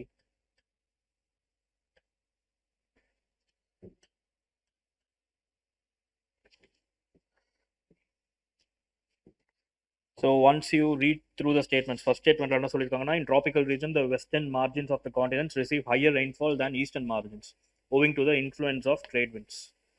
So western margin la trade wind ஆனது easterly or westerly? Trade winds or easterlies. So they blow from the east. So eastல இருந்து காத்து அடிச்சதுன்னா எப்படி western மார்ஜின்ல மழை அதிகமாக பெய்யும்? So statement 1 is wrong. Statement 2, eastern margins of the continents receive higher rainfall than western margins owing to the influence of trade winds. So the winds blow from the east, like it's given here. The trade winds always blow from the east. Idhula irukka yellow and red, they are the trade winds. The ones in blue are westerlies. இதை தாண்டி polar ரீஜன்ஸ்ல என்ன இருக்கும்? ஈஸ்டர்லிஸ் R வெஸ்டர்லிஸ்? Again easterlies. So statement 2 is right. Statement 3 la paapom. Temperate zone na in between 35 and 60. The eastern margins of the continents receive higher rainfall. Temperate zone la westerly da adhigama irukum. So eastern margins will not receive higher rainfall. So this is also wrong. In temperate zone, the western margins of the continent receive higher rainfall than the eastern margins owing to influence of westerly. So your answer should be 2 and 4, which is D, Delhi, for question number 40. Okay.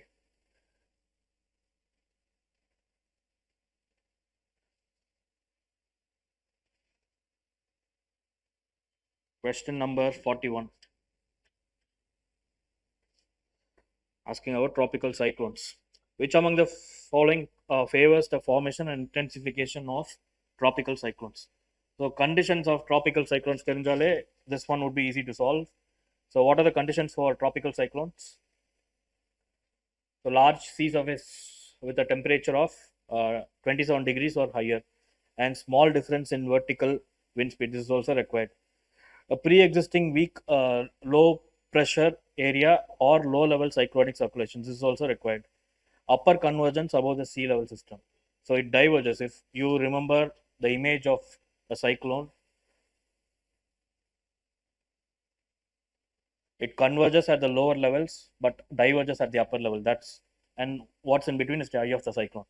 So cyclone இப்படி தான் இருக்கும். So just eliminating your option 4 and knowing that 2 will be the right one of the important conditions or a prerequisite for a cyclone, you can pinpoint it to option C. So 41, the answer is C.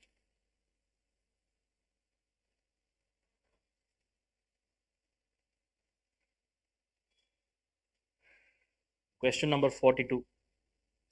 The question is regarding the distribution of fresh water in the world. Statement 1. The amount of water in liquid form is more than the amount of water in frozen form. Correct? No. So it is geography book எடுத்த உடனே distribution of water கொடுத்துருப்பான் water chapter படிக்கிறப்போ. So one is totally wrong because the amount of frozen water is more. Second statement, the amount of groundwater is less than the amount of surface water. Is it correct? This is also wrong. So the only thing you have to remember is the water that is available for us right away, potable form la irukra mari surface water romba kammi. If you remember that fact, you will mark these two as wrong easily. And you can look at this bar graph on how the water is distributed. Total water la 96.5 and more than 97% is saline. Less than 3% is fresh water, which can be consumed. On the fresh water lay 69%, close to 69% is in frozen form. 31% da it is in water form, that is liquid form. Adhulayum more than 30% is underground. Just roughly 1% of all fresh water is on the surface. Okay. So 42nd question, both the statements are wrong. So your answer is D, Delhi.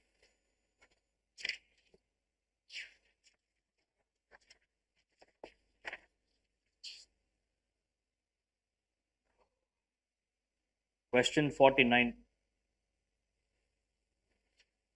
Consider the following countries. அஞ்சு country கொடுத்துருக்காங்க. Which of the above countries share border with Ukraine? So Ukraine is in news right now. முக்கியமான countries for borderலாம் they have been asking in the past. So the border countries of Ukraine are Russia, which everyone knows, and Belarus, which is also a close ally of Russia, Poland, Slovenia, Hungary, Romania, and Moldova. Moldova is a landlocked country. It does not share any border with the Caspian Sea. The Black Sea. So these are the countries which I just said: Russia, Belarus, Poland, Slovenia, Hungary, Romania, and Moldova. So these are the countries that share border with Russia. So நான் சொன்னதுல என்னென்னலாம் வரும்? Slovenia வந்துரும், Hungary வந்துரும்.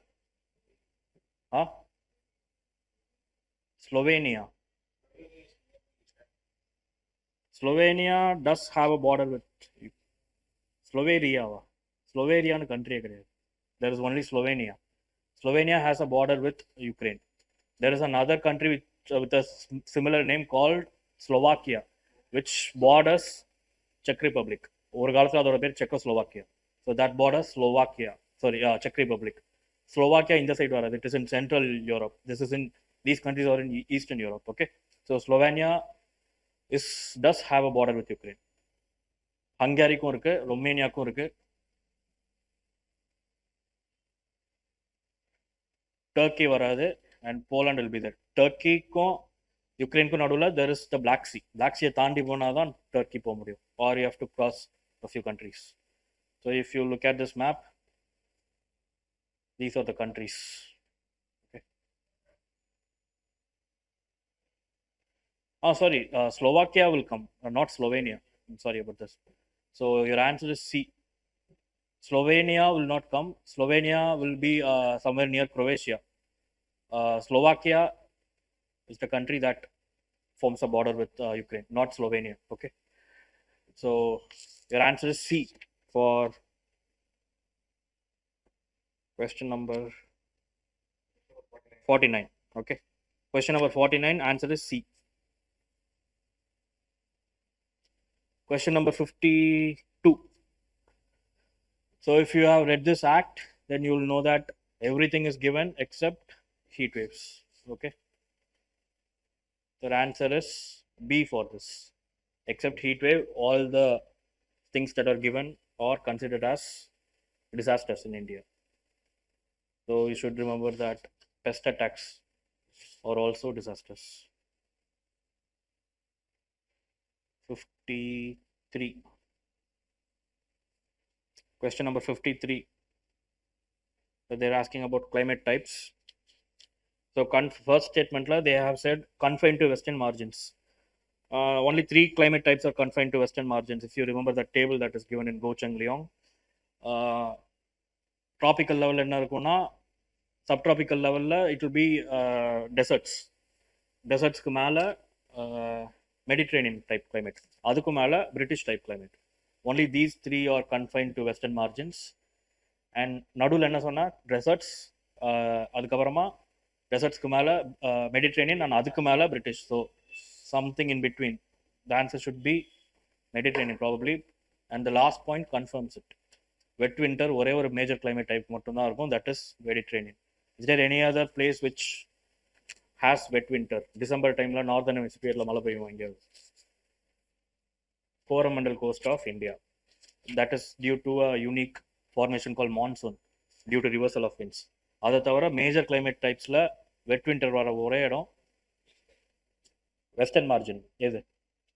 இல்லை நான் I'm talking about just this point. Wet winter வர மாதிரி ஒரே இடம் மேஜர் climate typesல மெடிட்ரேனியன் மட்டும்தான். Okay, so your answer for this is Mediterranean.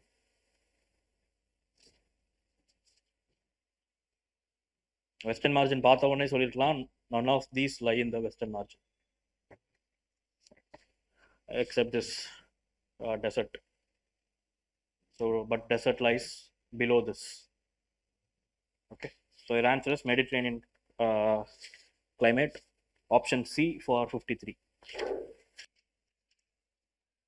Statement 1, Nepal is bordered by 4 states of India. So this thing you should apply your memory and identify if statement 1 is right or wrong. Nepal யோசிச்சு பார்த்தா 2 state ஈஸியாக சொல்லிடலாம், UP and Bihar. And இன்னும் கொஞ்சம் யோசிச்சு பார்த்தா உத்தராகண்டும் சொல்லிடலாம், சிக்கிம் சொல்லிடலாம். Sikkim is bordered by 3 foreign countries. சிக்கிம்க்கு இந்தியாவில் ஒரே ஒரு ஸ்டேட் தான் bordering state. Which state is that? West Bengal. So if Bihar has a border with Nepal, Sikkim also has a border with Nepal, but Sikkim does not have a border with Bihar. அப்போ நடுவில் west பெங்காலுக்கும் border இருக்கணும்ல. So this is how you think. Bihar has a border with Nepal. Sikkim also has a border with Nepal. But Sikkim does not have a border with Bihar. அது தெரியும் எல்லாருக்கும். Because Sikkim has only one bordering state, which is West Bengal. There is also another Indian state which has only one bordering state, other than Meghalaya. Meghalaya has only Assam as a bordering state. அதை விட்டா பங்களாதேஷ் மட்டும்தான். So Sikkim has a border with 3 foreign countries and only one Indian state. So West Bengal should have a border with Nepal somewhere near Darjeeling. Okay, so Darjeeling, Sikkim, sorry, West Bengal, Sikkim, Bihar, UP and Uttarakhand. Totally 5, not just 4. Okay, so statement 1 is wrong. Other edutale you will get 2 and 3 as the right answers. Yet we'll look at the second statement. Bhutan is bordered by 3 states of India only. So what are the states for Bhutan? Sikkim, Assam and Arunachal Pradesh, where there is the Boomdila Pass, Tawang Nandabogam. So these are the 3 states. So statement 2 is right. Statement 3, Papa. Bangladesh is bordered by 5 states of India only. West Bengal, Assam, Meghalaya, Tripura and Mizoram. Okay, so those are the 5 states. So your answer for this is 2 and 3 only. B, Bombay for 66. 67. Simlipal. Simlipal kulla enna river odum? Is that Mahanadi? They are closely located, but it's not the answer. Mahanadi does not flow inside Simlipal. There's a river called Subarnereka, which flows through Simlipal National Park. And Subarnereka has no relation to Mahanadi. It's not a tributary or a distributary. It has no relation except that they both drain into Bay of Bengal. So 1 tappu. 2, Baba. Panna and Betwa. This is where most of you are prone to go wrong, because you might have read in your current affairs that the Ken-Betwa link might submerge the Panna National Park, but the river that actually flows through the national park, Panna, is not Betwa, it is Ken. Link mattumda Panna kulla pogum. And the closest river for this Panna National Park is Betwa. Sorry, Ken, not Betwa. Third one, Bandhavgarh zone. This is the only right pair. Okay, your answer for question 67 is B, Bombay. 3 only. And there's a detailed map given in your explanation of the central Indian range of national parks. 68. Which among the following rivers, sometimes mentioned in the news, is a tributary of Shyok, which itself is a tributary of Indus? Tributary of Shyok. So கண்டிப்பா சட்லஜ் வராது, கோமலும் வராது. So you should be confused between Giljit and Galwan. And Giljit is also a direct tributary of Indus. It does not it's not a tributary of Shyok.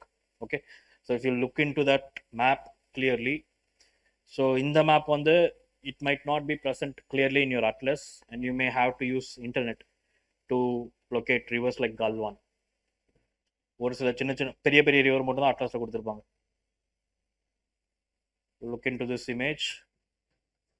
So this is river Galwan and this is river Shyok and this is Indus. Shyok ஒரு டைம்ல போய் இண்டஸ்ல கலக்க ஆரம்பிச்சோம். So this is a tributary of Indus and Galwan is a small tributary of Shyok. Okay, so answer for 68 is C, Galwan.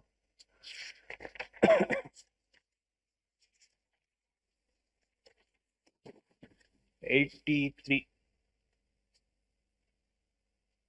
So this is an easy question. 83, where you can find orchids and rhododendrons in India. So it should be somewhere in the Himalayas, close to Himalayas. அப்படி வர மாதிரி have only one option, which is Nanda Devi. So orchids often require a cold temperature. Okay, மற்ற இடம் எல்லாமே this also can provide a cold temperature, but it does not provide that higher latitude like Nanda Devi does. Okay, so Rhododendron National Park India la one irukku, that is also located near Nanda Devi. It's in Uttarakhand. So Nanda Devi National Park Biosphere Reserve is an easy answer for this. So question 83, your answer is C. It's a factual question. So question 84, crops and geographical conditions. So if you know about the crops, then it's fine, or else you can use some shortcuts or your personal knowledge into answering this question. So where does barley grow? எதில் barley வளர்ற மாதிரி இருக்கும்? Barley requires a hot climate or cool climate. Why? So what's barley used for? Mainly used to make beer. Beer எந்த மாதிரி கண்ட்ரிலலாம் வரும்? Which countries produce beer? Beer is, I mean the alcoholic beverage. Germany, Ukraine, இந்த மாதிரி கண்ட்ரீஸ்ல தான் வரும். So how is the weather there? It's cool and it can even thrive in poor soils. Okay, அடுத்து rice இதில் எந்த மாதிரி கண்டிஷனில் வரும்? Does rice require a good soil? Yes, it does. எதுலனாலும் வருமா? இதில் புவரில் வராது ரைஸ். இதில் வரும் ஹை ஆல்டிடியூடில் வருமா ரைஸ்? மிட் லெவல் ஆல்டிடியூடில் வரும், ரொம்ப ஹை ஆல்டிடியூடில் வராது rice. Okay, so this looks like the right answer. High ஆல்டிடியூடில் வர மாதிரி மில்லட்ஸா ரைஸா இல்லை டீயா? எது, which one comes in higher altitude?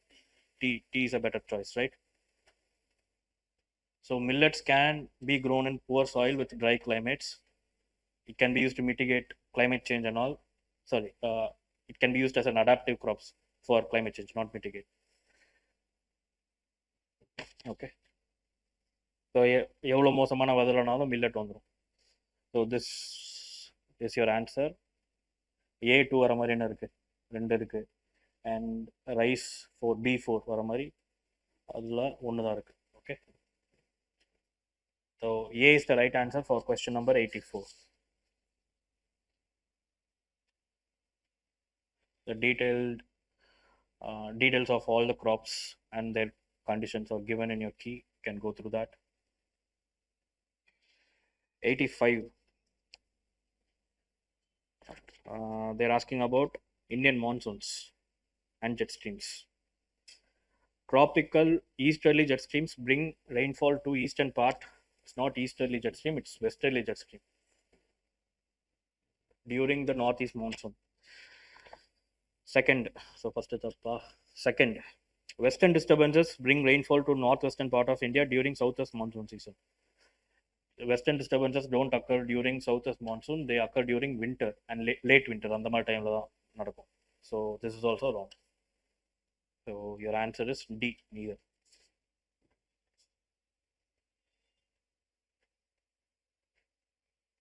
So even with a little common sense, you could have eliminated both. ஏன்னா monsoon டைமில் எதுக்கு இந்தியாவில் இது மழை எடுத்துகிட்டு வரப்போ மான்சூன் டைமில் மான்சூன் விண்டே மழை எடுத்துகிட்டு வந்துடும். மான்சூன் டைம் முடிஞ்சதுக்கப்புறமா வெஸ்டர்ன் டிஸ்டர்பன்ஸில் மழை பெய்யும். And this rain during winter, the winter Reigns R helpful in growing வீட்டுக்கு கொஞ்சம் லைட்டாக மைல்டாக கொஞ்சம் மழை தேவை, கொஞ்சம் தண்ணி தேவை. And that is provided by this western disturbances. Next is question number 93. Arranging plateaus.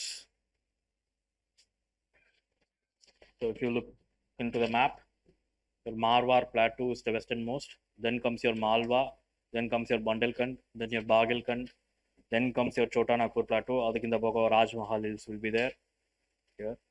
So this is also another favorite area of UPSC which you should be thorough with. Plateausலாம் எந்தெந்த இடத்துல இருக்குன்னு தெரியணும். Not just reverse, plateaus and hills are also important. So now looking at this western most எது இல்லை, Marwar plateau. So even if you don't know, Marwaris கேள்விப்பட்டிருப்பீங்களா? Where to they come from? This region. So after that comes Malwa. மால்வாக்கு Bundelkhand எங்கே இருக்குன்னு by this time of preparation every one should know. So Marwar, Malwa, Bundelkhand, அதுக்கப்புறமா தான் சோட்டா நாக்பூர் வரும். So your answer should be 1432, which is C. Answer for 93 is C. And comes your last question, question number 100. So consider the following regarding characteristics of Indian coal. So Indian coal can be divided into two, categorized into two. One is Gondwana coal, the other is tertiary coal. 98% இந்தியாவில் இருக்கிறது வந்து it is Gondwana கோல். அந்த 2%, 1%, 2% இருக்கிறது தான் that is tertiary coal. So majority of total goal reserves of India belong to Gondwana goal. That is true. Carbon content is very high in tertiary coal regions of India. Tertiary coal is somewhat like lignite coal. அதில் carbon content ரொம்ப அதிகமாக இருக்காது, carbon content கம்மியாக இருக்கும். Other stuff like moisture and sulphur will be present in high quantity. So very high னு கொடுத்துருந்தா relatively compared with anthracite, bituminous, இது கூடலாம் கம்பேர் பண்ணால் this one becomes wrong. So your answer should be one only, A. For question 100, your answer is A. Okay, so that's it for geography. Thank you. So welcome to today's discussion. So we will go one by one. The question is, the first question, that is, which of the following are the UNESCO World Heritage Sites located at Delhi? The question is regarding UNESCO World Heritage Site at Delhi. Jantar Mantar, Qutub Minar, Red Fort, Humayun Tomb, Jama Masjid. இது எல்லாமே டெல்லியில் இருக்கு. But Jantar Mantar டெல்லியில இருக்கு, ஜெய்ப்பூர்ல இருக்கு.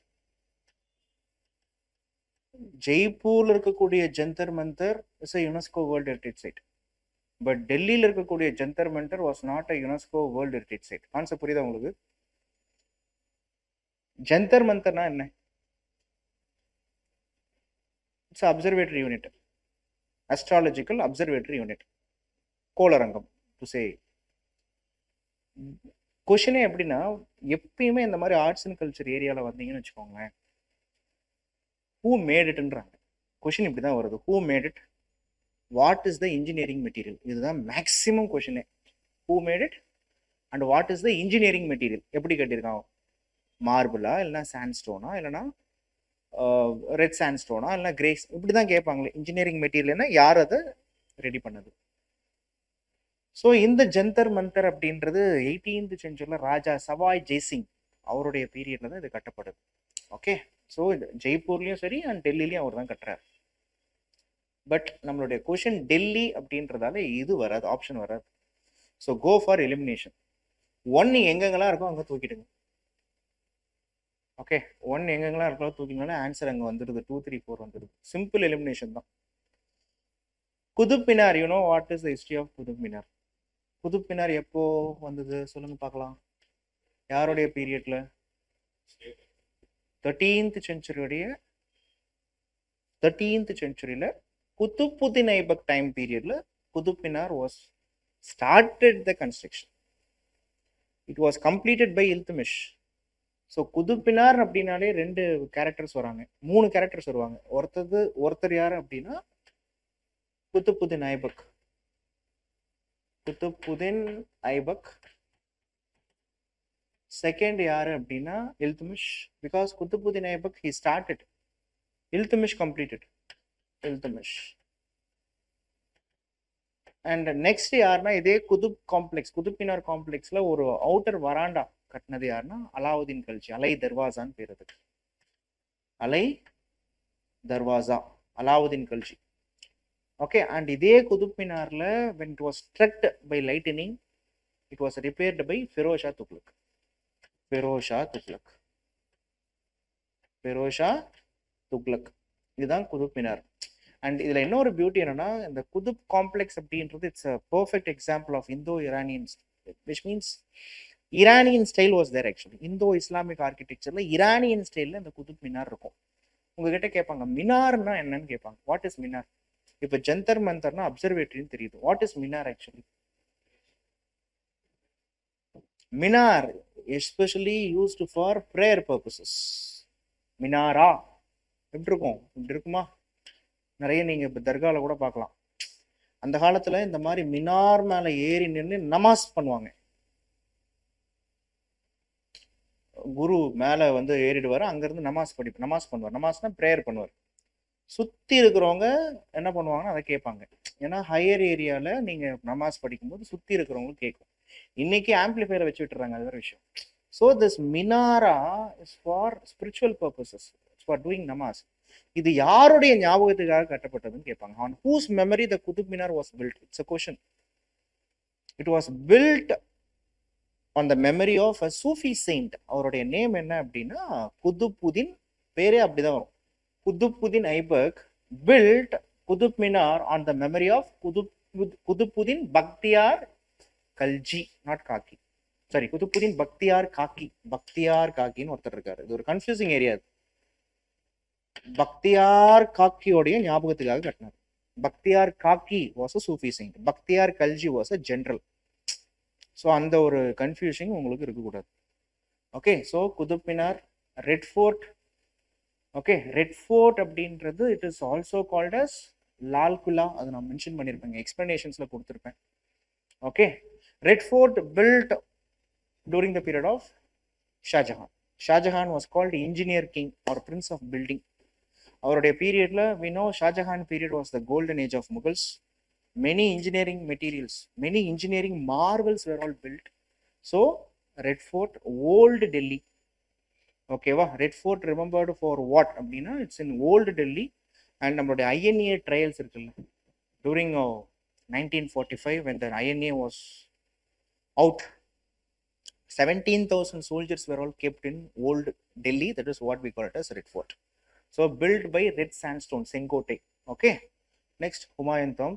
This Humayun tomb was built by, it was built after the death of Humayun. Okay. Humayun tomb is the blueprint of Taj Mahal. It's a UNESCO World Heritage Site. 1980s UNESCO World Heritage Sites கொடுத்தாங்க. காரணம் என்னன்னா because of பர்ஃபெக்டா பார்த்தீங்கன்னா the Charbagh style இருக்கும். What is Charbagh? Charbagh means 4 parks will be there. That is a perfect Indo-Islamic architectural style. So இது எல்லாமே பார்த்தீங்கன்னா உங்களுக்கு Jama Masjid was in Delhi, but it was not a UNESCO World Heritage Site. Okay, so answer is 2, 3 and 4. Okay, next. So explanation அப்புறமா கொடுத்தா பார்த்துக்கோங்க.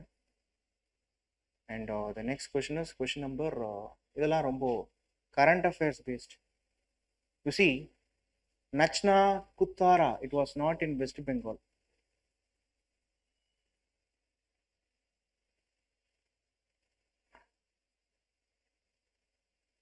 This fourth question is what?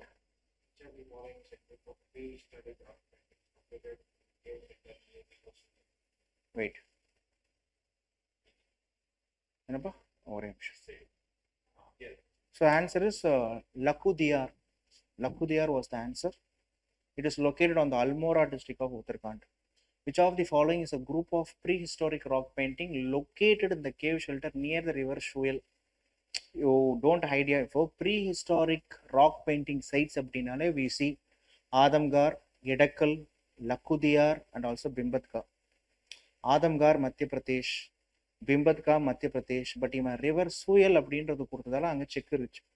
So river Suyal, either you should know where is river Suyal, okay, or you should exactly know where is important, where is this Lakudiyar. இது வந்து உங்களுடைய NCERT புக்லேயே லக்குதியார் and also this Edakkal and all mentioned. So answer is லக்குதியார், Almora district of Uttarakhand. என்னப்பா? Edakkal Tamil Nadu. Okay, fine. Next is here they have asked, okay, நச்னா குத்தாரா, it was not in west Bengal. இது ரெண்டுமே கிடையாது. Okay, Baleshwar temple was not in Uttar Pradesh, it was in Uttarakhand, and another one was in Nachna Kuttara. நீங்க explanation பார்த்தீங்கன்னாலே தெரியும். இதெல்லாம் எக்ஸாக்டா current அஃபேர்ஸ்ல இருந்து வந்த கொஷின்ஸ். ஓகே, இப்போ கஜ்ராவோ அப்படின்னாலே கஜ்ராவோ டெம்பிள், இட் வாஸ் இன் மத்திய பிரதேஷ். இந்த கஜ்ராவோ temples remembered for what? கஜ்ராவோ temples remembered for Mithun's. Mithun's அப்படின்னா நிறைய கப்புள்ஸோடைய எரோட்டிக் இமேஜ் அங்கே ஃபேமஸ். மித்துன்ஸ் அப்படின்னு சொல்லுவாங்க. மித்துன்ஸ்னா கப்புள்ஸோடைய எரோட்டிக் இமேஜஸ் அங்கே ஃபேமஸ். கப்புள்ஸோடைய எரோட்டிக் இமேஜஸ் ரொம்ப அஸ்பீஷியஸ்னு அந்த காலத்தில் டெம்பிளில் அந்த ஸ்கல்ப்சரில் எடுத்துகிட்டு வந்தாங்க. மித்துன்ஸ் அப்படின்னு பேர் அதுக்கு. Okay, கப்புள்ஸோடைய erotic image. ஸோ அப்படி பார்த்தீங்கன்னா இந்த கஜ்ராவோ டெம்பிள், 2 டெம்பிள் இருக்கு மத்திய பிரதேஷில். கஜ்ராவோ, இன்னொன்று கண்டாரிய மகாதேவா டெம்பிள்னு சொல்லுவாங்க. இது ரெண்டுமே பார்த்தீங்கன்னா இந்த Mithun's sculptures and all so famous. So இது correct.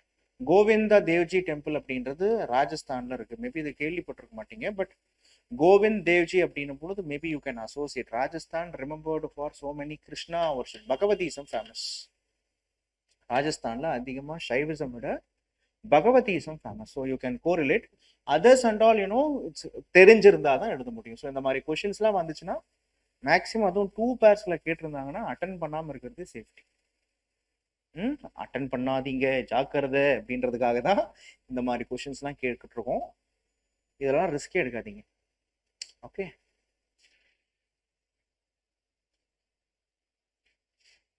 and the next one is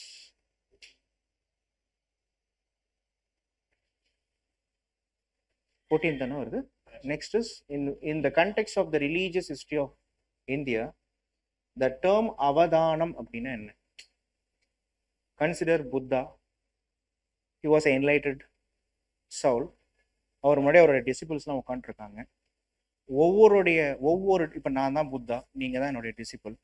உங்களுடைய பூர்வ ஜென்ம கதைகளை நான் உங்களுக்கு சொல்கிறேன். நீங்கள் பூர்வ ஜென்மத்தில் எப்படி இருந்தீங்கன்னு நான் உங்ககிட்ட சொல்கிறேன். நீ பண்ண நல்லது கெட்டதெல்லாம் என்னன்னு உங்ககிட்ட நான் சொல்கிறேன். அதுதான் அவதானம்னு பேர்.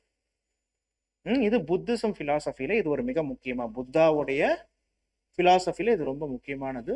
ஸோ இதான் விஷயம், அவதானா அப்படின்றது அதுதான். So that is what they have mentioned, அவதானம். ஓகே, இதை கொடுத்துருக்காங்க பாருங்க. அவதானா, Buddha's explanation of events by a persons worthy deeds. Worthy டீட்ஸ்னா நம்ம பூர்வ ஜென்மத்தில் பண்ண நல்லது. நம்ம நல்லது கெட்டதுன்னு சொல்றோம்ல, அந்த டீட்ஸ்னாலே நல்லது. அதுவே குட் டீட்ஸ், பேட் டீட்ஸ் இருக்கு. அவனுடைய ஒர்த்தி டீட்ஸ் அப்படின்னா அவன் பண்ண நல்லதை என்ன பண்றாருன்னா புத்தா சொல்றாரு. So that is what we call it as அவதானா. Okay, fine. Okay, இதெல்லாம் உங்களுக்கு தெரியும். Yogic posters mentioned by Patanjali, இதெல்லாம் குழப்பறதுக்காக கொடுத்துருக்காங்க. அவதானா அப்படின்றதுக்கும் யோகாவுக்கும் சம்மந்தம் கிடையாது. யோகா அப்படின்னாலே இந்த மாதிரியான, இப்போ யோகா அப்படின்னு நீங்க எடுத்துக்கிட்டீங்கனாலே அதுல நீங்க நம்ம இன்னைக்கு சொல்றோம் யோகாலே நிறைய போஸ்டர்ஸ் இருக்குன்னு சொல்றோம். ஆசனாசன் சொல்லுவோம். You should not confuse asanas with அவதானா. அவதானான்றது வேற, ஆசனான்றது வேற. ஓகே, ஸோ இது ஒரு முக்கியமான ஒரு விஷயம். And next question is question number, the term தெரேசார். இது நீங்க என்சிஆர்டி புக்லேயே பசாடின்னு ஒரு வார்த்தை இருக்கு. பசாடிஸ் அண்ட் தெரேசார் அப்படின்னா என்னன்னு கேட்குறாங்க. It is the worshipping place of Jains. ஜெயின்ஸோடைய worshipping பசாடிஸ் and also தெரேசார். So அதுக்கு எக்ஸ்பிளனேஷனும் நான் கொடுத்துருக்கேன். Jain temple Deresar or Basadi is the place of worship for Jains. The followers, okay, of Jainism. Jain architecture is essentially restricted to the temples and the monasteries, and Jain buildings generally reflect the prevailing style of the place and time they built. அவ்வளோதான் முடிஞ்சு போச்சு. So பசாடிஸ் அப்படின்றது Jain worshipping place அப்படின்றது தெரியும். பாரத்ஸ்னா வேற, பாரத் அப்படின்னா வேற, பசாடிஸ் அப்படின்றது வேற. இங்க பசாடிஸ்ன்னு கேட்டிருக்காங்க. Who among the following leader wrote, okay, wrote, yeah, wrote, இது வந்து ஒரு சின்ன ஸ்பெல்லிங் மிஸ்டேக் இருக்கு. ஓகே, பந்தி ஜீவன் அப்படின்னு பேர், பந்தி. ஸோ அது யார் என்னன்னா சச்சேந்திர Sanyal. Okay, who wrote this பந்தி ஜீவன்? that is Satyendranath Sanyal. அதை நம்ம சிம்பிளா நம்ம சச்சேந்திரநாத் தான் நம்ம சச்சின் சன்யால் அப்படின்னு சொல்லுவோம். சச்சின் சன்யால். இந்த சச்சின் சன்யால்னாலே நீங்க HRA ஞாபகம் வச்சுக்கலாம், Hindustan Republican army. Sachin Sanyal remembered for what அப்படின்னா கக்கோரி ட்ரெயின் கான்ஸ்பிரசி கேஸ்ல இவரும் one of the important fellow. Kakori train conspiracy case உங்களுக்கு என்னன்னு தெரியும். ஓகே, இந்த year of 1925 Uttar Pradesh from Kakori to Lucknow, some of the 17 revolutionary terrorists from India, they involved in the dacoity of railway fund of British. அதில் ஒரு 4 பேரை தூக்கில் போட்டுருவாங்க. அதில் பிரெயின் யாருன்னா ராம் பிரசாத் பிஸ்மில்.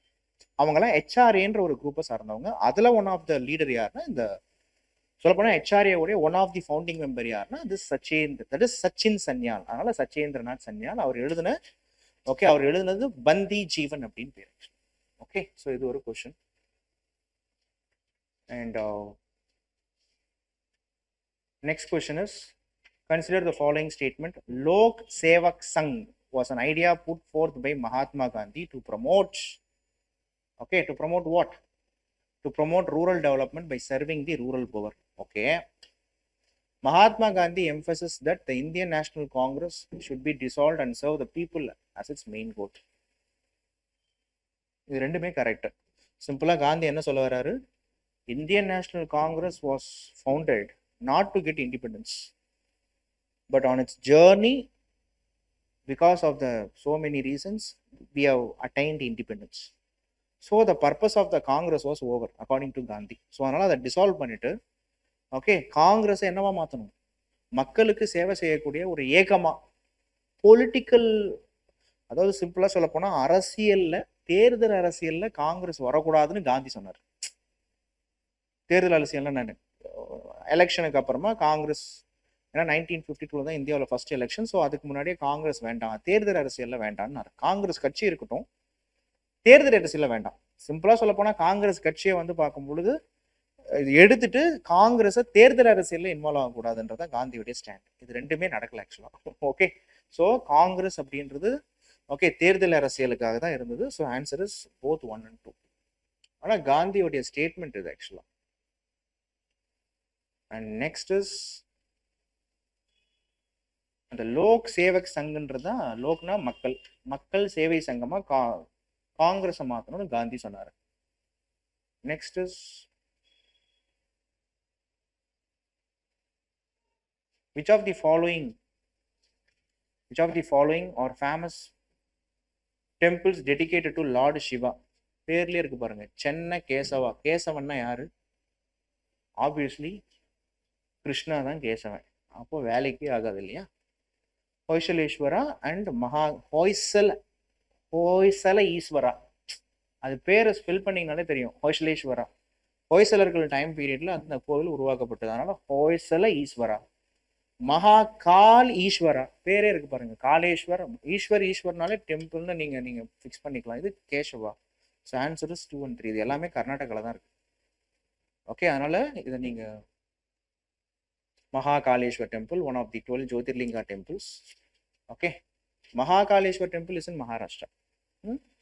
ஆக்சுவலாக கர்நாடகாவில் ஜோதிர்லிங்கா டெம்பிள்ஸ் கிடையாது. Okay, fine.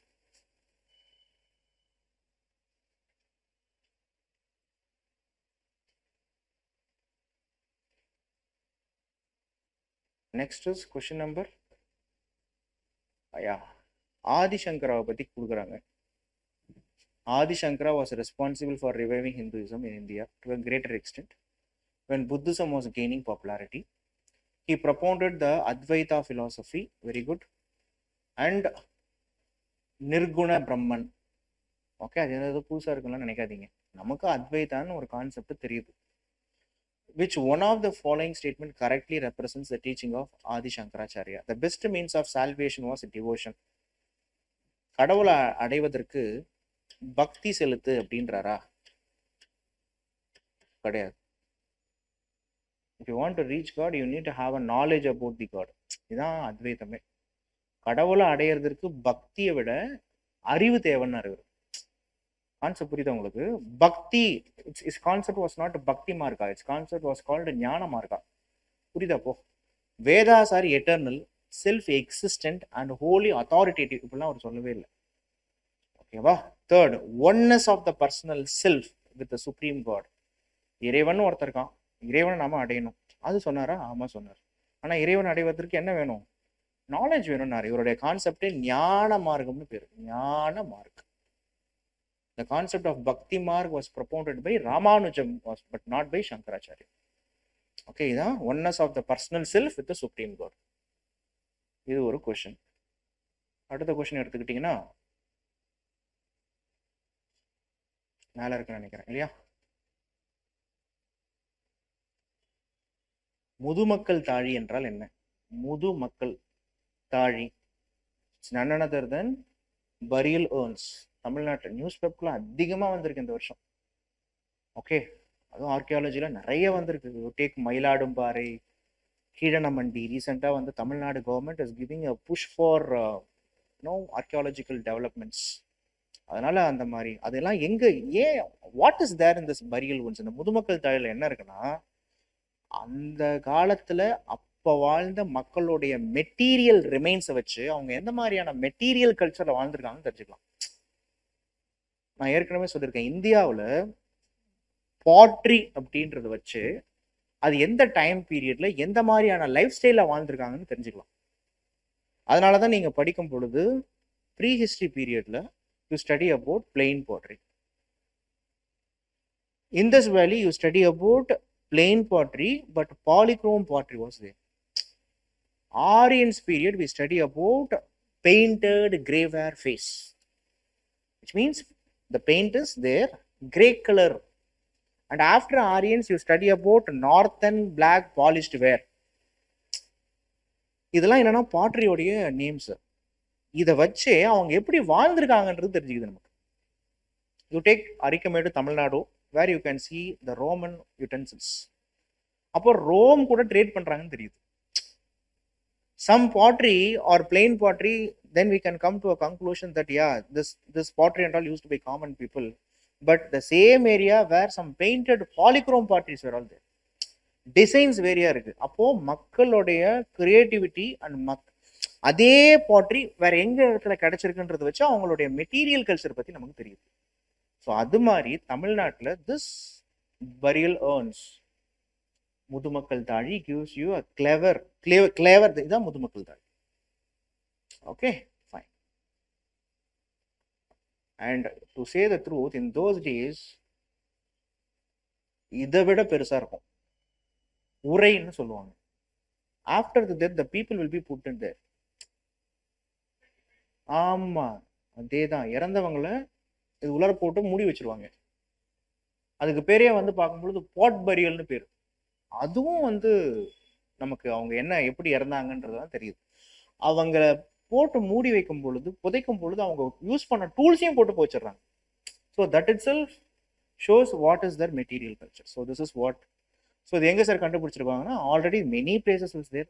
ஆதிச்சநல்லூர், அவர் பல்லவபுரம், அரிக்கமேடு, தமிழ்நாட்டில் வந்து Mayiladumparai, recently Krishnagiri district.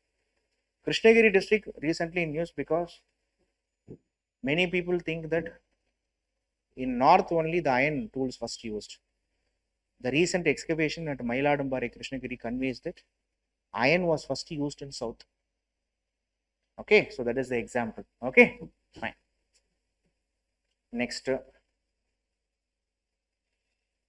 who among the following, okay, who among the following started the native improvement society? Listen, Gopalakrishna Gokhale remembered for Servants of India Society. Another fellow started Servants of People Society. He is Lala Lajpat Rai. இவங்கெல்லாம் சொசைட்டியோட associate ஆகிருப்பாங்க. Likewise modern India they are asking about institutions. So Balashastri Jambedkar was a 19th century socio-religious reformer from Maharashtra. He started Native Improvement Society. He was a socio-religious reformer in the 19th century. Native Improvement Society na aramichar. Okay, va? So Balashastri Jambedkar. This Gopal Hari Deshmukh is there, no? He was the first person who used Khadi before Gandhi. காந்திக்கு முன்னாடியே காதியை அதிகமாக insist பண்ணது யாருன்னா this. Okay, khadi was insisted by Gopal Hari Deshmukh. Okay, Dadabhai Naoroji we know about him. He was the grand old man of India and a Parsi reformer. Okay, so அதனால் அதெல்லாம் தெரிஞ்சு வச்சுக்கோங்க. And next question is question number S H.N. Kunzru. அதுதான் Hridayanath Kunzru. H.N. Kunzru was a member of Servants of India Society. Yes. Founded Seva Samiti at Allahabad in 1914. What they are asking, Gopalakrishna Gokhale உடைய Servants of India Society ஒரு மெம்பரா? ஆமா. அலகாபாத்ல சேவா சமிதின்னு ஆரம்பிச்சாரா? ஆமா. ரெண்டுமே உண்மை. ஒரு பர்சனை பத்தி ரெண்டு ஃபேக்ட்ஸ் இருக்கு. S. What he did? Then he is also remembered. He also served as the member of the State Reorganization Commission. Polity la padichirupinga. Okay, va. So State Reorganization Commission 1953 of the Independence India. So both were all correct. Next.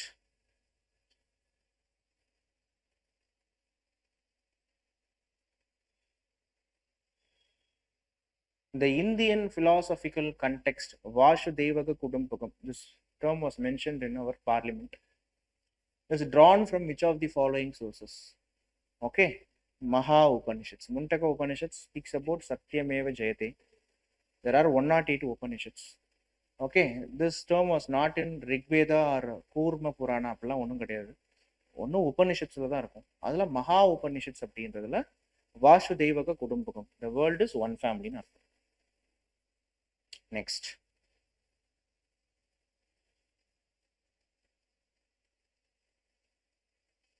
The title of Raya, Gaja, Keshari and Daya Gaja Keshari was conferred with the Gajapati rulers of Odisha. Wrong. Kakatiya dynasty. Kakatiya dynasty rulers used this title. Okay, Gaja, Raya, Keshari. And the Raya Gajendra Keshari was mentioned in Bidar inscription.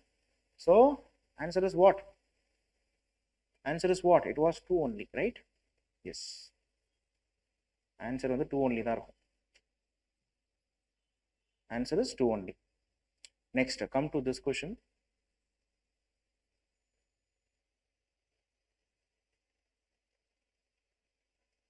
Dadni system refers to the advanced payment system to engage local merchants to procure goods from the market. This particular Dadni system was so famous in Bengal. இது எங்க பெங்கால்ல famous ஆகுதுன்னா, Bengal east India company பீரியட்ல இது famous. East India company officers in initial time period they won't directly engage with Indian farmers or Indian merchants. They will have some agents. The agents are Indians. To procure goods from the agents, they will give some advance money to the agents.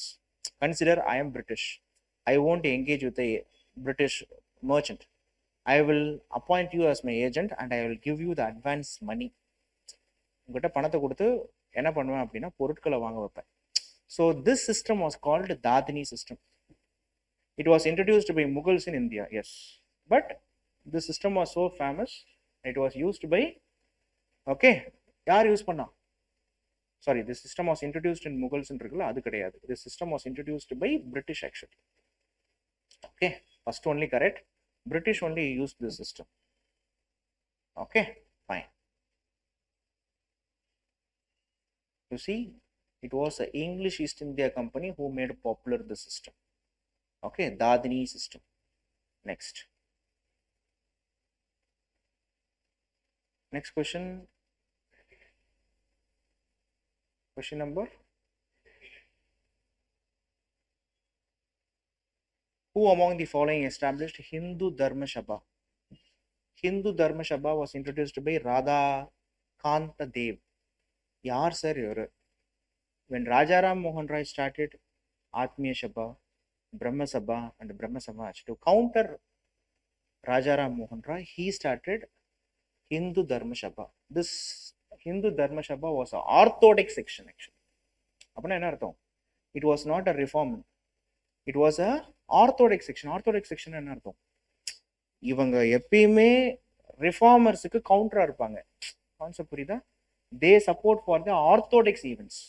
Okay, fine. And the next question is question number here they have mentioned, you see, the Dharma Sabha campaigned against the Hindu Widow Remarriage Act of 1856 and submitted a petition against the proposal with nearly 4 times more signatures than the one submitted for it by Ishwara Chandra Vidyasagar. Ishwara Chandra Vidyasagar Widow Remarriage Act வேணும்னு ஒரு petition கொடுக்குறாரு British கிட்ட. அதுக்கு கவுண்டரா 4 மடங்கு petition போடுறாங்க இவங்க. யாரு? This Hindu Dharma Sabha. இதுல இருந்தே உங்களுக்கு தெரிஞ்சுக்கலாம், they were the one not ready for any reforms. Dalhousie personally finalized the bill despite the opposition and it being considered as a flagrant breach of Hindu customs as prevalent then, and it was passed by Lord Canning. Okay, so this is Lord Dalhousie or actually. So this is what we call it as the Widow Remarriage Act of 1856. Okay, fine. Dalhousie எடுத்துட்டு வந்தது பின்னாடி pass பண்ணது Lord Canning. Okay, fine. என்னப்பா வீடியோல தெரியாதோ? Okay, இதை கொடுத்துருவோம். என்னப்பா? ஓகே, ஓகேல. நெக்ஸ்ட்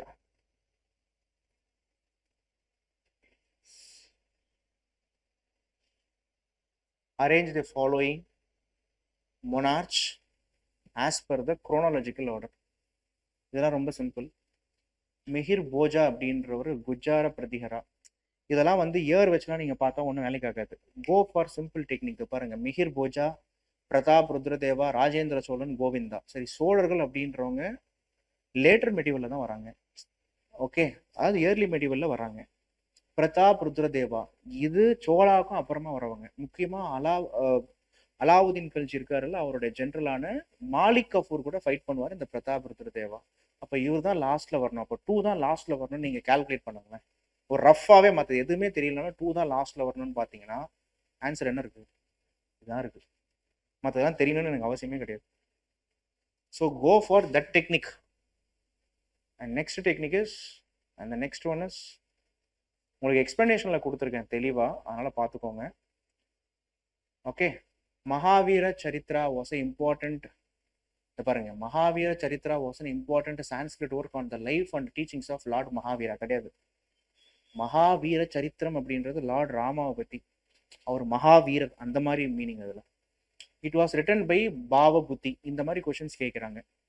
ஸோ ஆமாம் கரெக்டாக இருக்கும்ல அப்படின்னு சொல்லிட்டுலாம் எழுதக்கூடாது. மகாவீராவுடைய ஹிஸ்ட்ரியை இது வரைக்குமே எழுதுனது யார் அப்படின்னா, தெர் வாஸ் அ ஹேமச்சந்திரான்னு ஒருத்தர் இருக்கார். பரிசிஷ்ட பர்வன் அப்படின்னு ஒரு புக்கில் தான் மகாவீர் அவரை பற்றிலாம் எழுதப்பட்டிருக்கு. சாணக்கியாவை பற்றி, மகாவீரை பற்றி. So it was பாவபுத்தி wrote about Lord Ram.